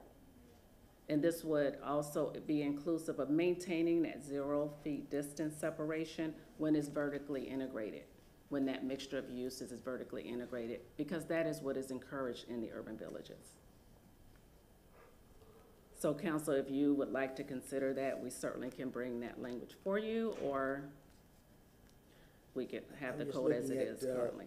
What I call your entertainment district, you know, we have, Ybor is booming now, everyone wants to have an establishment, and those distances aren't 250, I mean 200, 250, it's not realistic at this particular point. But we've been granting, and I would assume most of those you've been granting have probably been for Ybor, probably. My only concern is just, I wouldn't want to hurt them to change, but again, we have problems in residential areas. And I don't know if we can mix the two, because if someone say, well, it needs to be for all versus just, you know, one. So there again, you run into a dead end block. Yes, keeping in mind, any new, if we were to modify the code, it would be for any new request. Anyone that already has approval would, of course, maintain them. That'll be a problem. Any other questions, Jim? I'm not good with math, but we approve these waivers at almost 80%, you know, so there's high probabilities that when applications come before us, you know, they have a good chance of getting approved. So we just keep it on a case-by-case basis instead of, you know, making a blanket change like you had already mentioned. Okay. Stop. Okay. All right. That concludes that discussion on distance separation. What I'm going to do is turn it over to Susan Johnson Velez now to discuss the wet zonings.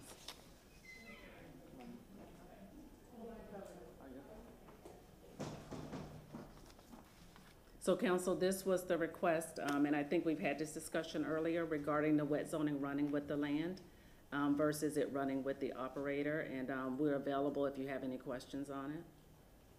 Any questions, gentlemen? All right. Okay, thanks so much, and I'll turn it back over to Abby. Thank you, LaShawn.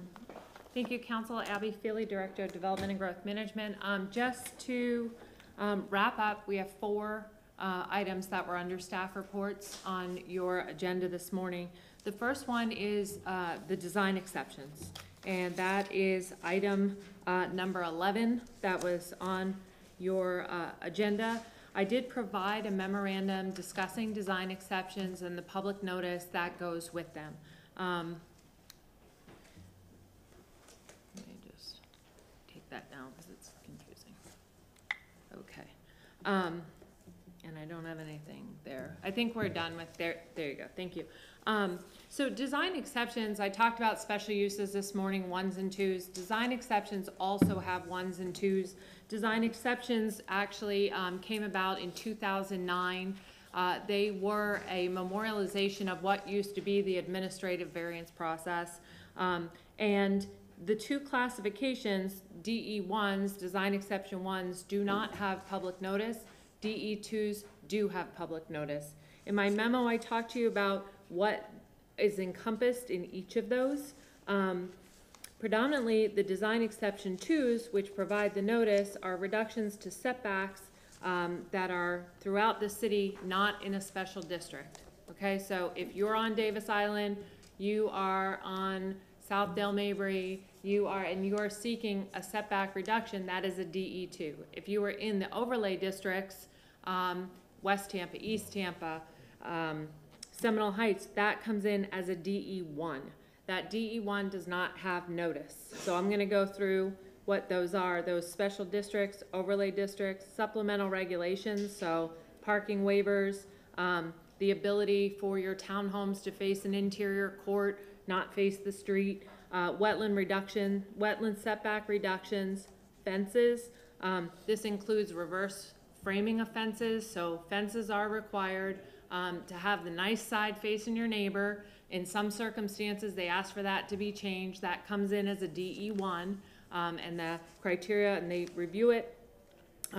Changes to buffers is also a DE1, and so those do not have public notice right now. And I think you've received some comments and things about this is being done in the dark. This is how this is what the code says.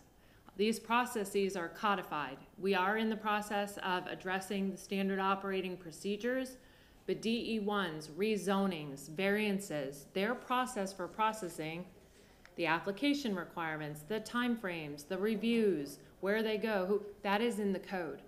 So we are formalizing what is currently in the code and putting that into standard operating procedures, but those are in the code.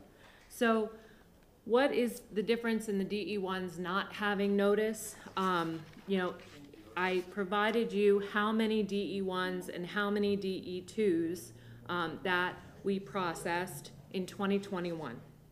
And it was roughly over close to 350 that the team did. There were 14 denials, and 2 of those denials came on appeal.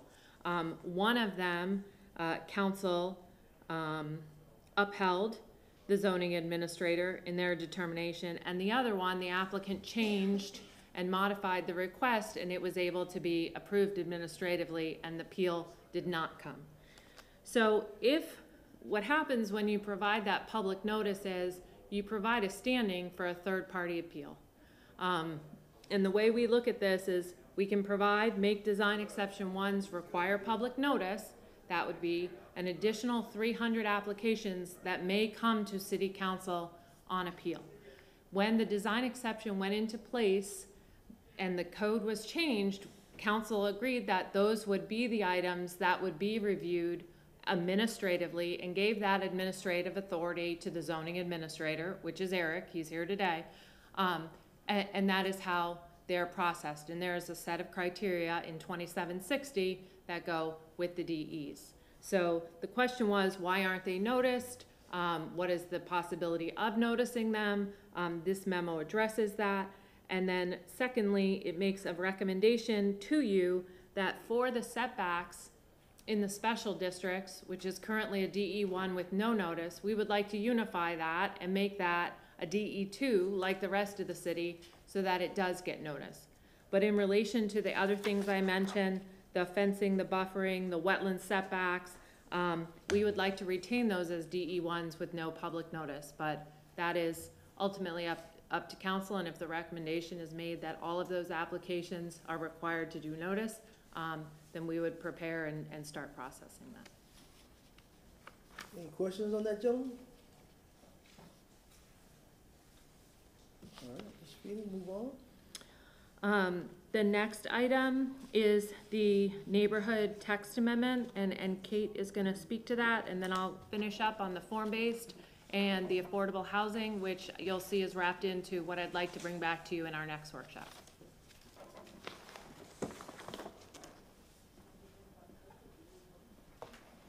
Thank you. And council, my presentation will take about 10 minutes. I know we're reaching the lunch hour. I didn't know if you wanted to move We want to try to forward. get through, I think council wants to try to get through these last couple of presentations, and that way, because we know 1:30 we're packed out. And I've got copies of the memorandum that was filed with City Council on February 21st, as well as a copy of Section 27-149 to the extent that it's helpful for any of the council members. Just hand them out. Thank you. Thank you. Good afternoon. For the record, Kate Wells, Chief Assistant City Attorney. I'm here on item number 12, proposed amendments to the public hearing notice requirements in Chapter 27, which has also been referred to as the Neighborhood Text Amendment Proposal. This started as a privately initiated text amendment, and on June 24th of 2021, City Council made the motion directing staff to appear and discuss the proposal. In response to council's motion, and in order to better understand the purpose of the proposal, LaShawn Dock spoke with Stephanie Pointer and Carol Ann Bennett on September 21st of 2021. That was followed by another meeting on October 19th with city representatives and Stephanie Pointer, Carol Ann Bennett, Kelly Scharf, Cully Denault, and Jane Strohmeyer. As was shared with the city, the purpose of the proposed amendments before you is to provide increased awareness of public hearings. So I want to take a moment to talk about notice, and I don't know if I've got access to the Wolf. There it is. Excellent. Statutory notice requirements for rezonings and other land use decisions are set out in Section 166.041 of the Florida statutes. These require an ordinance to be read on 2 separate days, and for notice to be published in a newspaper 10 days prior to adoption of the ordinance. Supplemental notice requirements are set out in Section 27-149 of the city's Land Development Code, and these require a mailing notice to property owners within 250 feet of the subject property, as well as to registered participating organizations, as well as posting notice on or near the front of the property. Both the statutory and supplemental notice requirements are intended to provide interested members of the public with information about the land development application or ordinance, to provide sufficient time for those interested members of the public to determine how the application or ordinance may or may not affect or impact their interests, and finally, to allow an opportunity to participate in the public hearing before official action is taken.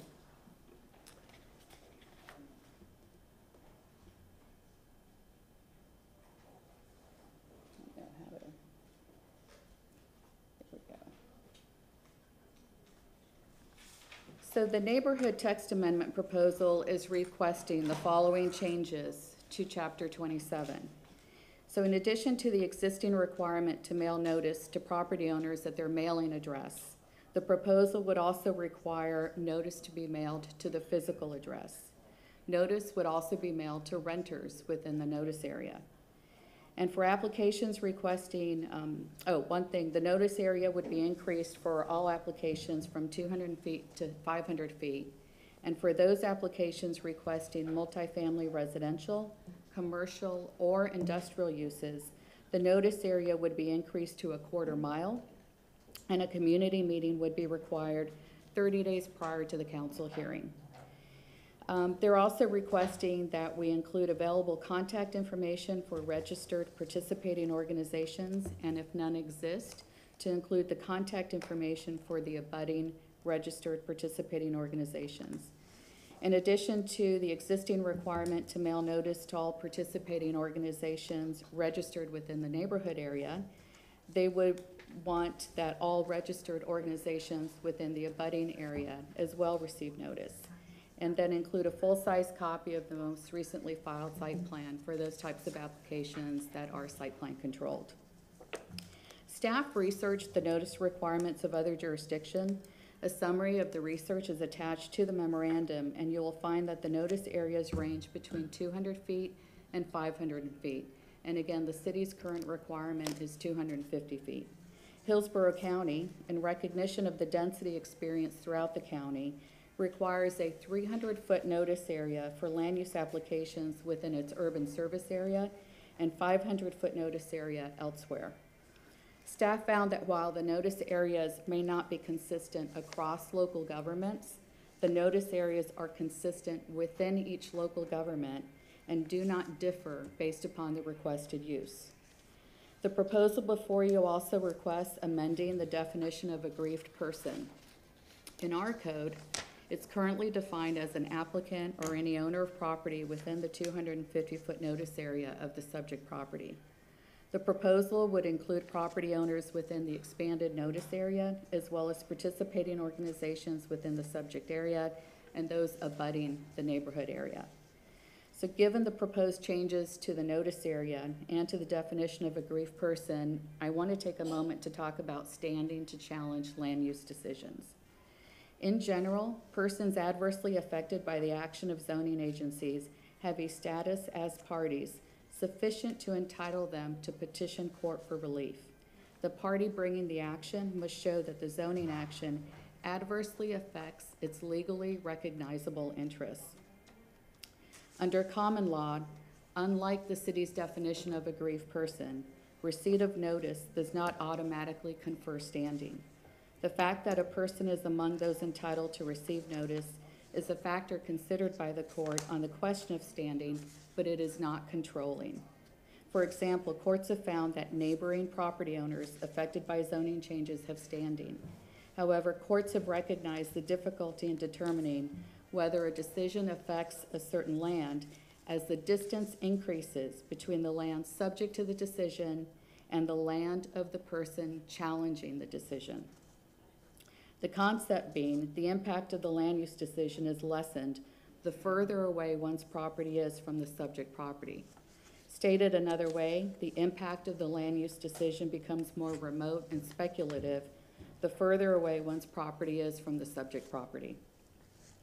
With respect to the neighborhood text amendment proposal, there has not been any discussion which would suggest that owners of property beyond the current notice area of 250 feet may have legally recognizable interests that may be adversely affected by a land use decision. So in addition to the legal issues raised by the proposed amendment, there are practical issues that must be considered. Section 27-149 establishes the notice requirements for all types of land use decisions, including rezoning, special use, variances, certificates of authority issued by the ARC and the BLC, and the review hearings. And at the direction of the Development Services Advisory Team, and in an effort to establish uniformity and predictability within the code, this section was amended by Council in December of 2020 to create a uniform standard of notice for all applications. The proposal before you would shift direction away from this uniform approach. It is also practically impossible to establish the identity and address of renters within any notice area. Unlike ownership, which is established by records maintained by the Hillsborough County Property Appraiser, there is no objective method to establish a list of renters within any defined area. The list of participating organizations maintained by the city is not established by the location of the subject property, and instead is based upon organizations that have elected to opt in and request to receive notice within certain areas. The proposal will also likely increase the clerk's time in reviewing affidavits of compliance and increase the probability of a misnotice. So, one last overhead.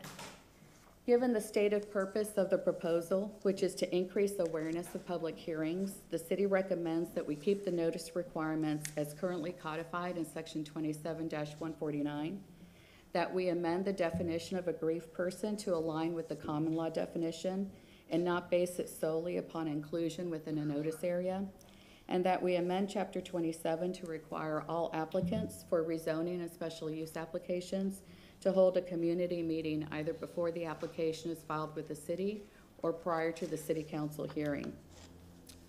If council is supportive of those recommendations, the amendments could be processed in the July 2022 cycle. Staff with the Department of Development and Growth Management is also recommending alternative forms of increase in awareness of public hearings which do not require a code amendment.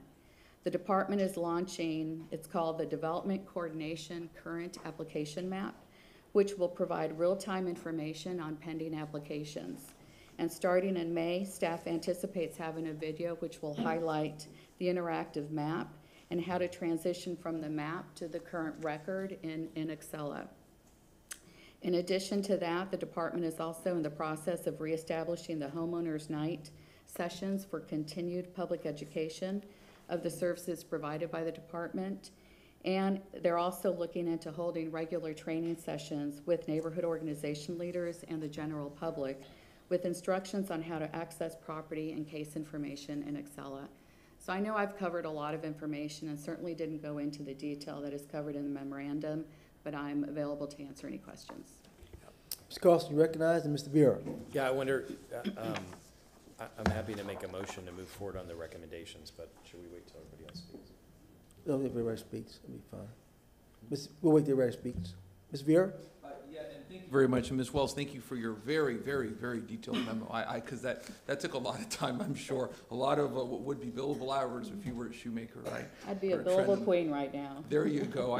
I know that world. No, but, you know, and one thing I'd like to look at, and I'm not going to ask this as a question because Lord knows you've done enough work, is to see what other cities require and if we're above or below that. You know, with regards to what the motion dealt with, I think there's a lot of good things there that we can look at. You know, some of the issues with regards to community meetings, et cetera, in part can be dealt with by the community benefits ordinance, in part, some of the spirit of that. You know, kind of what bothers me in terms of putting more regulations on developers at this time, and the staff recommendations I don't think do that, but is the serious backlog that we have in cases, and then putting on more ways in which you can potentially screw up. Again, something that's very, very well-meaning, but I would worry about, for the full scope of the request of the motion, unintended consequences, particularly whenever it comes to small property owners, et cetera. You know, something as I think Councilman Carlson's going to motion for, that's consistent with what staff was recommending. From what I hear, I'd be amenable to that. What I worry about is expanding rights and the number of ways in which either an applicant or the city staff can inadvertently screw up, and thereby leading to more litigation, which is certain. But, you know, more openness and more transparency and getting the word out to local neighborhoods and communities on what's going on. I'm 110% for that. Compelling developers and folks who want to build in communities to be open about it and meet with community neighborhoods and talk about ways in which they're going to be investing in the neighborhoods. Again, that's separate. That's the community benefits ordinance. I'm 110% for that. But making more ways in which somebody can stumble, particularly when we have such a big backlog, that's a narrowly tailored part of the motion that I would be just, you know, skeptical of. Again, not necessarily against it, I'd be open to talking about it, but something that we should approach with some level of skepticism and scrutiny. But that's it. Thank you very much. And again, Ms. Wells, thank you for that, because I know that took a lot of time. Thank you. Thank you. Mr. Randall, you recognize? I'm gonna give you a short version. Thank you, Ms. Wells. When you look at 250 feet or 500 feet or 1,320 feet, it may be to someone's advantage or someone's disadvantage. If you're looking at something within some distance to what, I'm just gonna use an example, to split a lot, and you look at it within 250 feet, it may or may not be acceptable. But if when you want 500 feet, and you're looking at that same location where you say, well, it's not acceptable within 200, but you look at 500 feet, and guess what? Now you got multi-lots on some blocks that were 100% split. So then it becomes palatable or acceptable. So it makes no difference in my mind, the 1,300, 500, or 200, or 250 feet, because it depends on what section of the city you're looking at that could focus and make a change or a difference mathematically to approve or disapprove. Thank you very much. Mr. Citro, you recognize? And the questions to the owner and the renter getting noticed. And if there is any input from both owner and renter, is that 2 votes, yea or nay? I'm interested in extending. Is there any state precedence of legalities of that, and then who has the burden of proof, and or who has to prove otherwise with any type of decisions made by any councils or commissions? You know, if we're talking about extending the notice area beyond the 250-foot notice area, there needs to be a discussion to show that those included within the notice area have rights that could be adversely affected by the proposed rezoning. So when you attached to the memo was some of the research that we had done. The city of Jacksonville has a 350-foot notice area. Orlando, for planned developments, 400 feet. For Euclidean, 300 feet. St. Petersburg, 300 feet. Madeira Beach, 200 feet. Miami, 500 feet. Clearwater, 200 feet. So we would want to have that discussion as to why are we going beyond 250 feet, and what are those interests that property owners have that could be impacted, adversely impacted by the proposed use. And that was where we were just talking about doubling the notice area throughout the city and going to a quarter mile for certain uses. There's been no discussion that would substantiate the need to expand the notice area. So that would have to occur. It would be my recommendation that that occur with City Council before we would consider expanding the notice area. Again, this started as a privately initiated text amendment, and then Council asked to move forward with it as a publicly initiated. But there's just not been that discussion, other than the request here was to increase public awareness of hearings. Well, on the very front end of applications being filed with the city issues the CARES newsletter. That identifies different types of applications that are filed.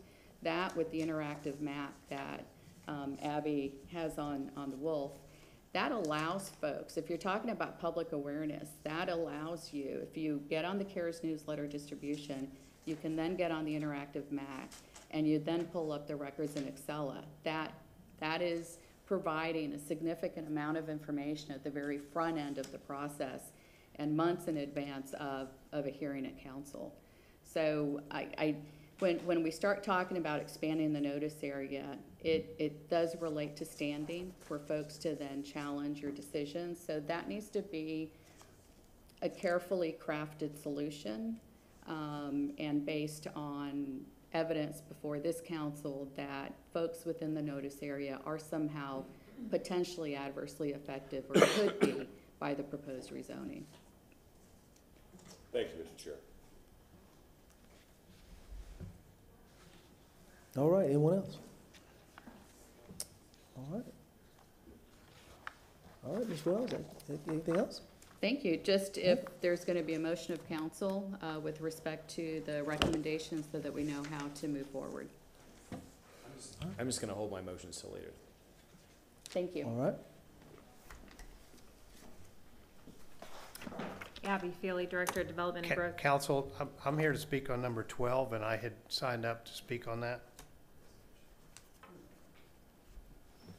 All right. Were you going to a different one, Abby, or? I was, Mr. Michelini.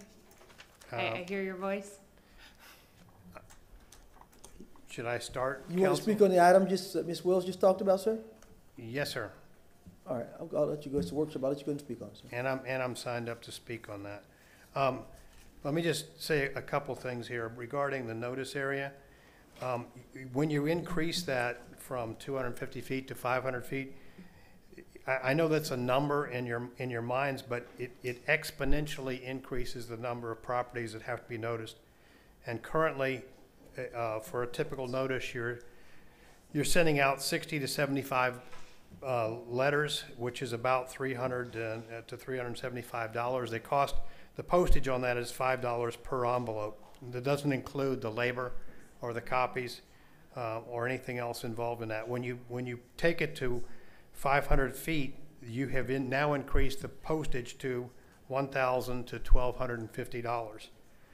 That's plus all of the other labor and issues that I've already spoken about. And as the staff has pointed out, there has been no discussion whatsoever regarding why this should be increased. The notice hasn't been perfected.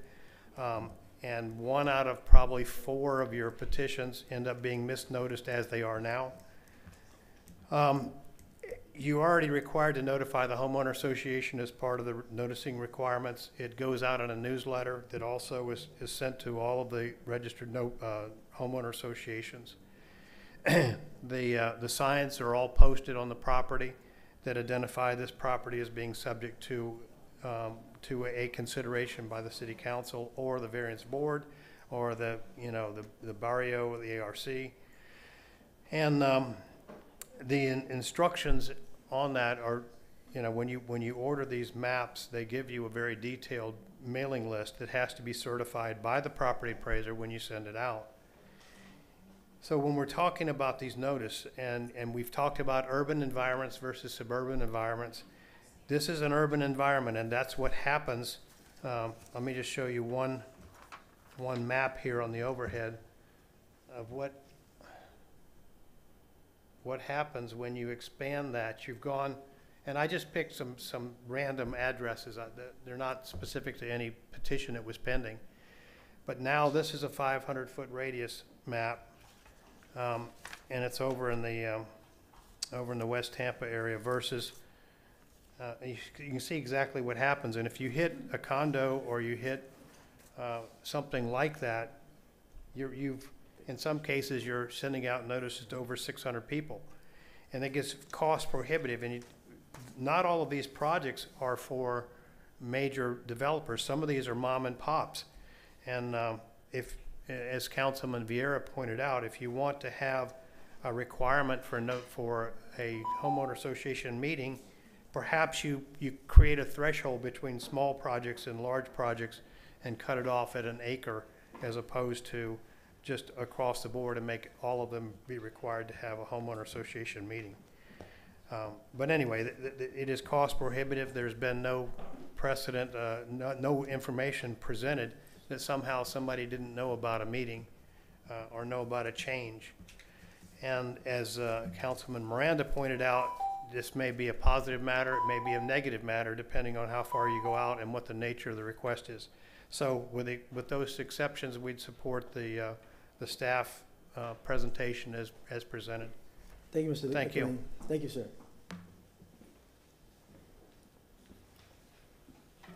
Thank you, Council. I will wrap up, I think about 7-8 minutes. We can finish the last 2 items for you. And I do have one last slide as well. The next staff report on your agenda was the form-based zoning opportunities. I did file a memorandum with you in December related to that. The form-based code was an initiative back from 2008 that Seminole Heights got completed. There was some other initial work done with the 40th Street area, and then there were other areas that were slated for further codes. The city did not complete those efforts. Some, like I said, preliminary work was done, At this time, what I'd like to do is go back out to 40th Street and to Tampa Heights to have a discussion and see what they were understanding was the objective of those codes and what was going to be achieved. And we would look at perhaps some corridor overlays or some other mechanisms that may work in concert with their desires for those areas. The city planning team, land development, we're not in the form-based code business anymore, so to speak. I mean, that just is a strategy from 10, 15 years ago, you know, that just is not where we're headed today. So I've read Mr. Seal's email about promises and other things. We would like to make that promise to have that discussion with the neighborhood and see what we could do at this time to move their objectives forward. All right. Let me just pop back on, if you can see. May I ask one question here, Yes. Mr. Chairman? On businesses that are transferable, if one closes, there's a process where you have to sell like a drink a day or something like that? Oh, for when an establishment goes dry? Right. When establishment goes dry, so when a business is learned, and we're jumping back now to the alcoholic beverage discussion. And I'm sorry for getting into the time area. That's okay. Yes, so they are posted after 30 days of non-sales, and then they have 30 days to resume sales. If they don't, then they are issued that they would approach the dry. If they choose to do it voluntarily, sometimes a business loses a tenant and they're like, oh, I know I have to sell. They will put the city on notice that they have now lost their tenant, or they're in process of remodeling and sales will not be taking place. And then when they are ready to initiate sales again, they come back and let us know. But if sales cease, any special use ceases operation for a period of 180 days, they lose that special use. I just wanted that on the record. Thank you very much. Okay. So the last item, and I said I was gonna ask this at the beginning, is I want to say thank you for today. I think it was a really good opportunity to have a very focused discussion on many items that you had out there and give us a chance not to come in at 4 o'clock and kind of have to speed along with what we need to say, because these matters are before you all the time, several nights a month, and I think it was really important. But I would like to ask that we could possibly have June 23rd as the next growth management and planning workshop to bring back to you other items that are still out there that didn't get bundled in today.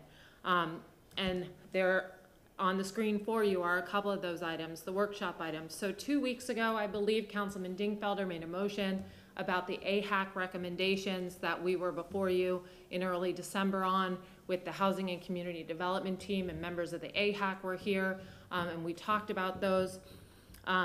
We are packaging those in a potential code amendments for housing code modifications, and that would encompass those items. So that's at the top of the list for what we'd like to bring back to you June 23rd.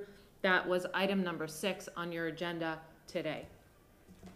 The second is the bonus density that has been talked about, looking at the formula that's currently in the code, looking at whether or not we should just go back to all affordable housing. The electric vehicle, that was a motion made by Councilman Citro just a few weeks ago. And then we do have some text amendments that are in process. The downtown development review process, that's the DDR, when projects come in downtown. There's a space in the code for it, but the process had never been codified. So we're working on taking care of that. Also a local DRI process.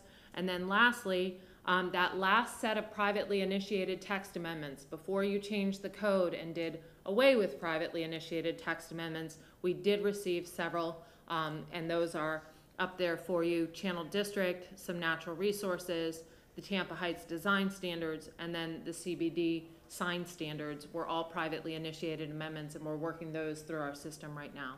So wanted to show you what's on deck. If it's the pleasure of council to go ahead and set that June 23rd workshop dedicated to planning items again, we would love that opportunity to bring those matters back to you. Mr. And that- Maniscalco? I'd like to then make a motion that this be included in.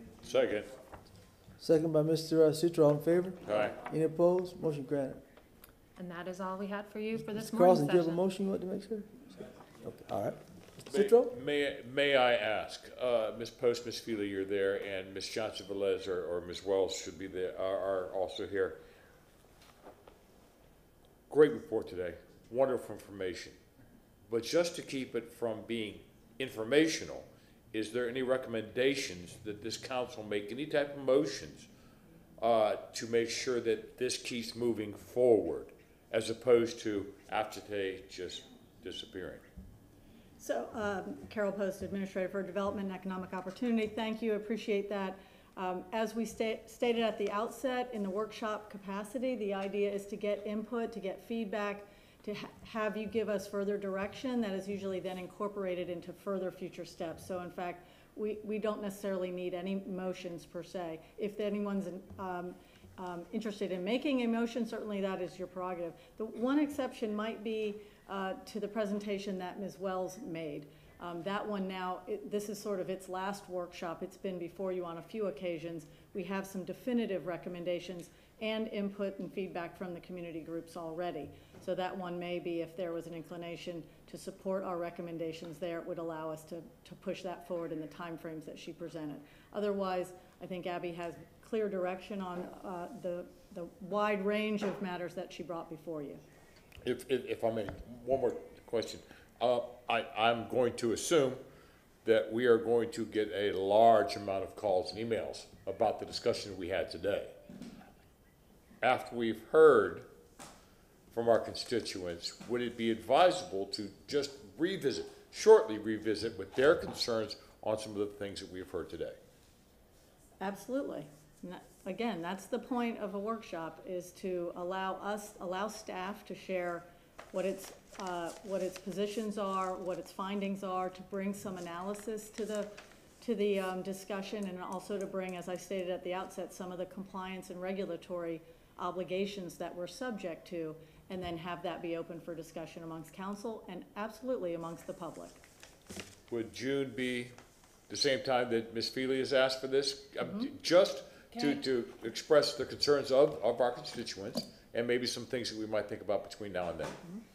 I wanted to say, Abby Feely, we're not available to you before June. We're available to you every week. I mean, I know sometimes you're like, Abby Feely, are you out there? I'm always out there. So if you hear things and you would like at one of your upcoming meetings to report back or provide other direction or synthesize those thoughts with what you heard here today from us and provide other recommendations or motions, we're available for that, absolutely.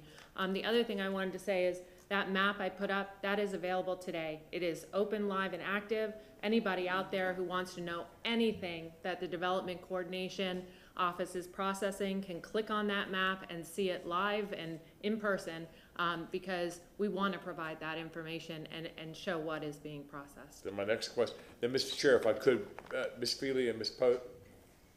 Post, you may not be here. So, Ms. Feely, can you include some of this, what we talked about, in case we have any constituents concerned in the meeting in June, which you already asked for?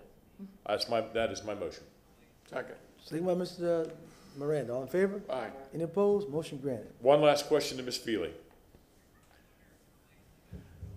May I just comment before that question, just to close the loop for you? That Sure, go ahead. On public input, what we attempted to do this morning, and if it so suits my successor and the path that they may take in the future, was to push the public comments to after the staff presentations, or perhaps even align them so that you're hearing them sort of synchronized with the discussion, as you saw with the subsequent, a couple of individuals that wanted to comment on a particular topic, to sync those up. So that may be also a way programmatically that you could approach the June workshop. Ms. Feely, you and I will talk offline. Thank you, Mr. Chair. All right. And I will post today's presentation on our website, so that if anybody wants to go back and see that, I know it'll be available through council, but we can post it on Development Coordination as well. Mr. Carlson. Just quickly, based on the feedback we got from the public this morning, if we're going to prefer or allow feedback after each section, we ought to just clearly notice it to everyone so the public knows. Thank you. Mr. Sheldon. Yes, and if I could follow up, counsel, on that.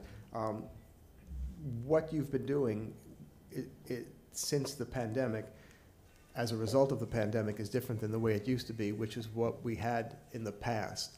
So my hope is that council is going to need to address this one way or the other, whether we have people come back into chambers, whether we go back to normal, and how we're going to, if we're going to continue with CMT, how are we going to meet that in, because the platform certainly puts a tremendous burden on the clerk's office, all for future discussion, but hopefully by June, hopefully, we'll be back to being able to address this in chambers. All right. Madam Clerk, you have a question? Yes, Councilmember Citro made a motion. If he could possibly repeat it, that one kind of flew by. The discussion that we've had today that Ms. Abby Feely and city staff have presented, when was that date in June, Ms. Feely? June 23rd. To just briefly be rediscussed in case we have any type of input from our constituents on June 23rd. From today's workshop, sir? From today's workshop, yes. Thank you. And who was the second? Councilman Miranda. Miranda.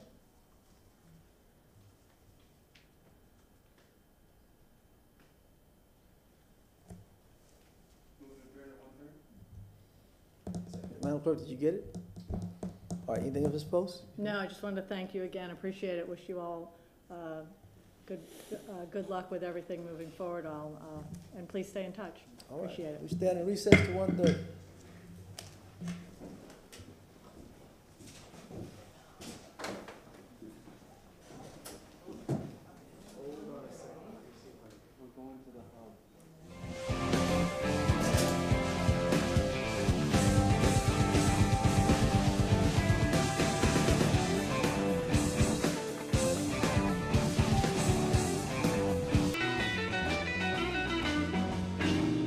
Boss you in, I bet I won't deny. Before I let you boss me, I'll lay down and die. I don't want no woman telling me how to live my life. Yes, I'm gonna leave you, darling, 'cause I know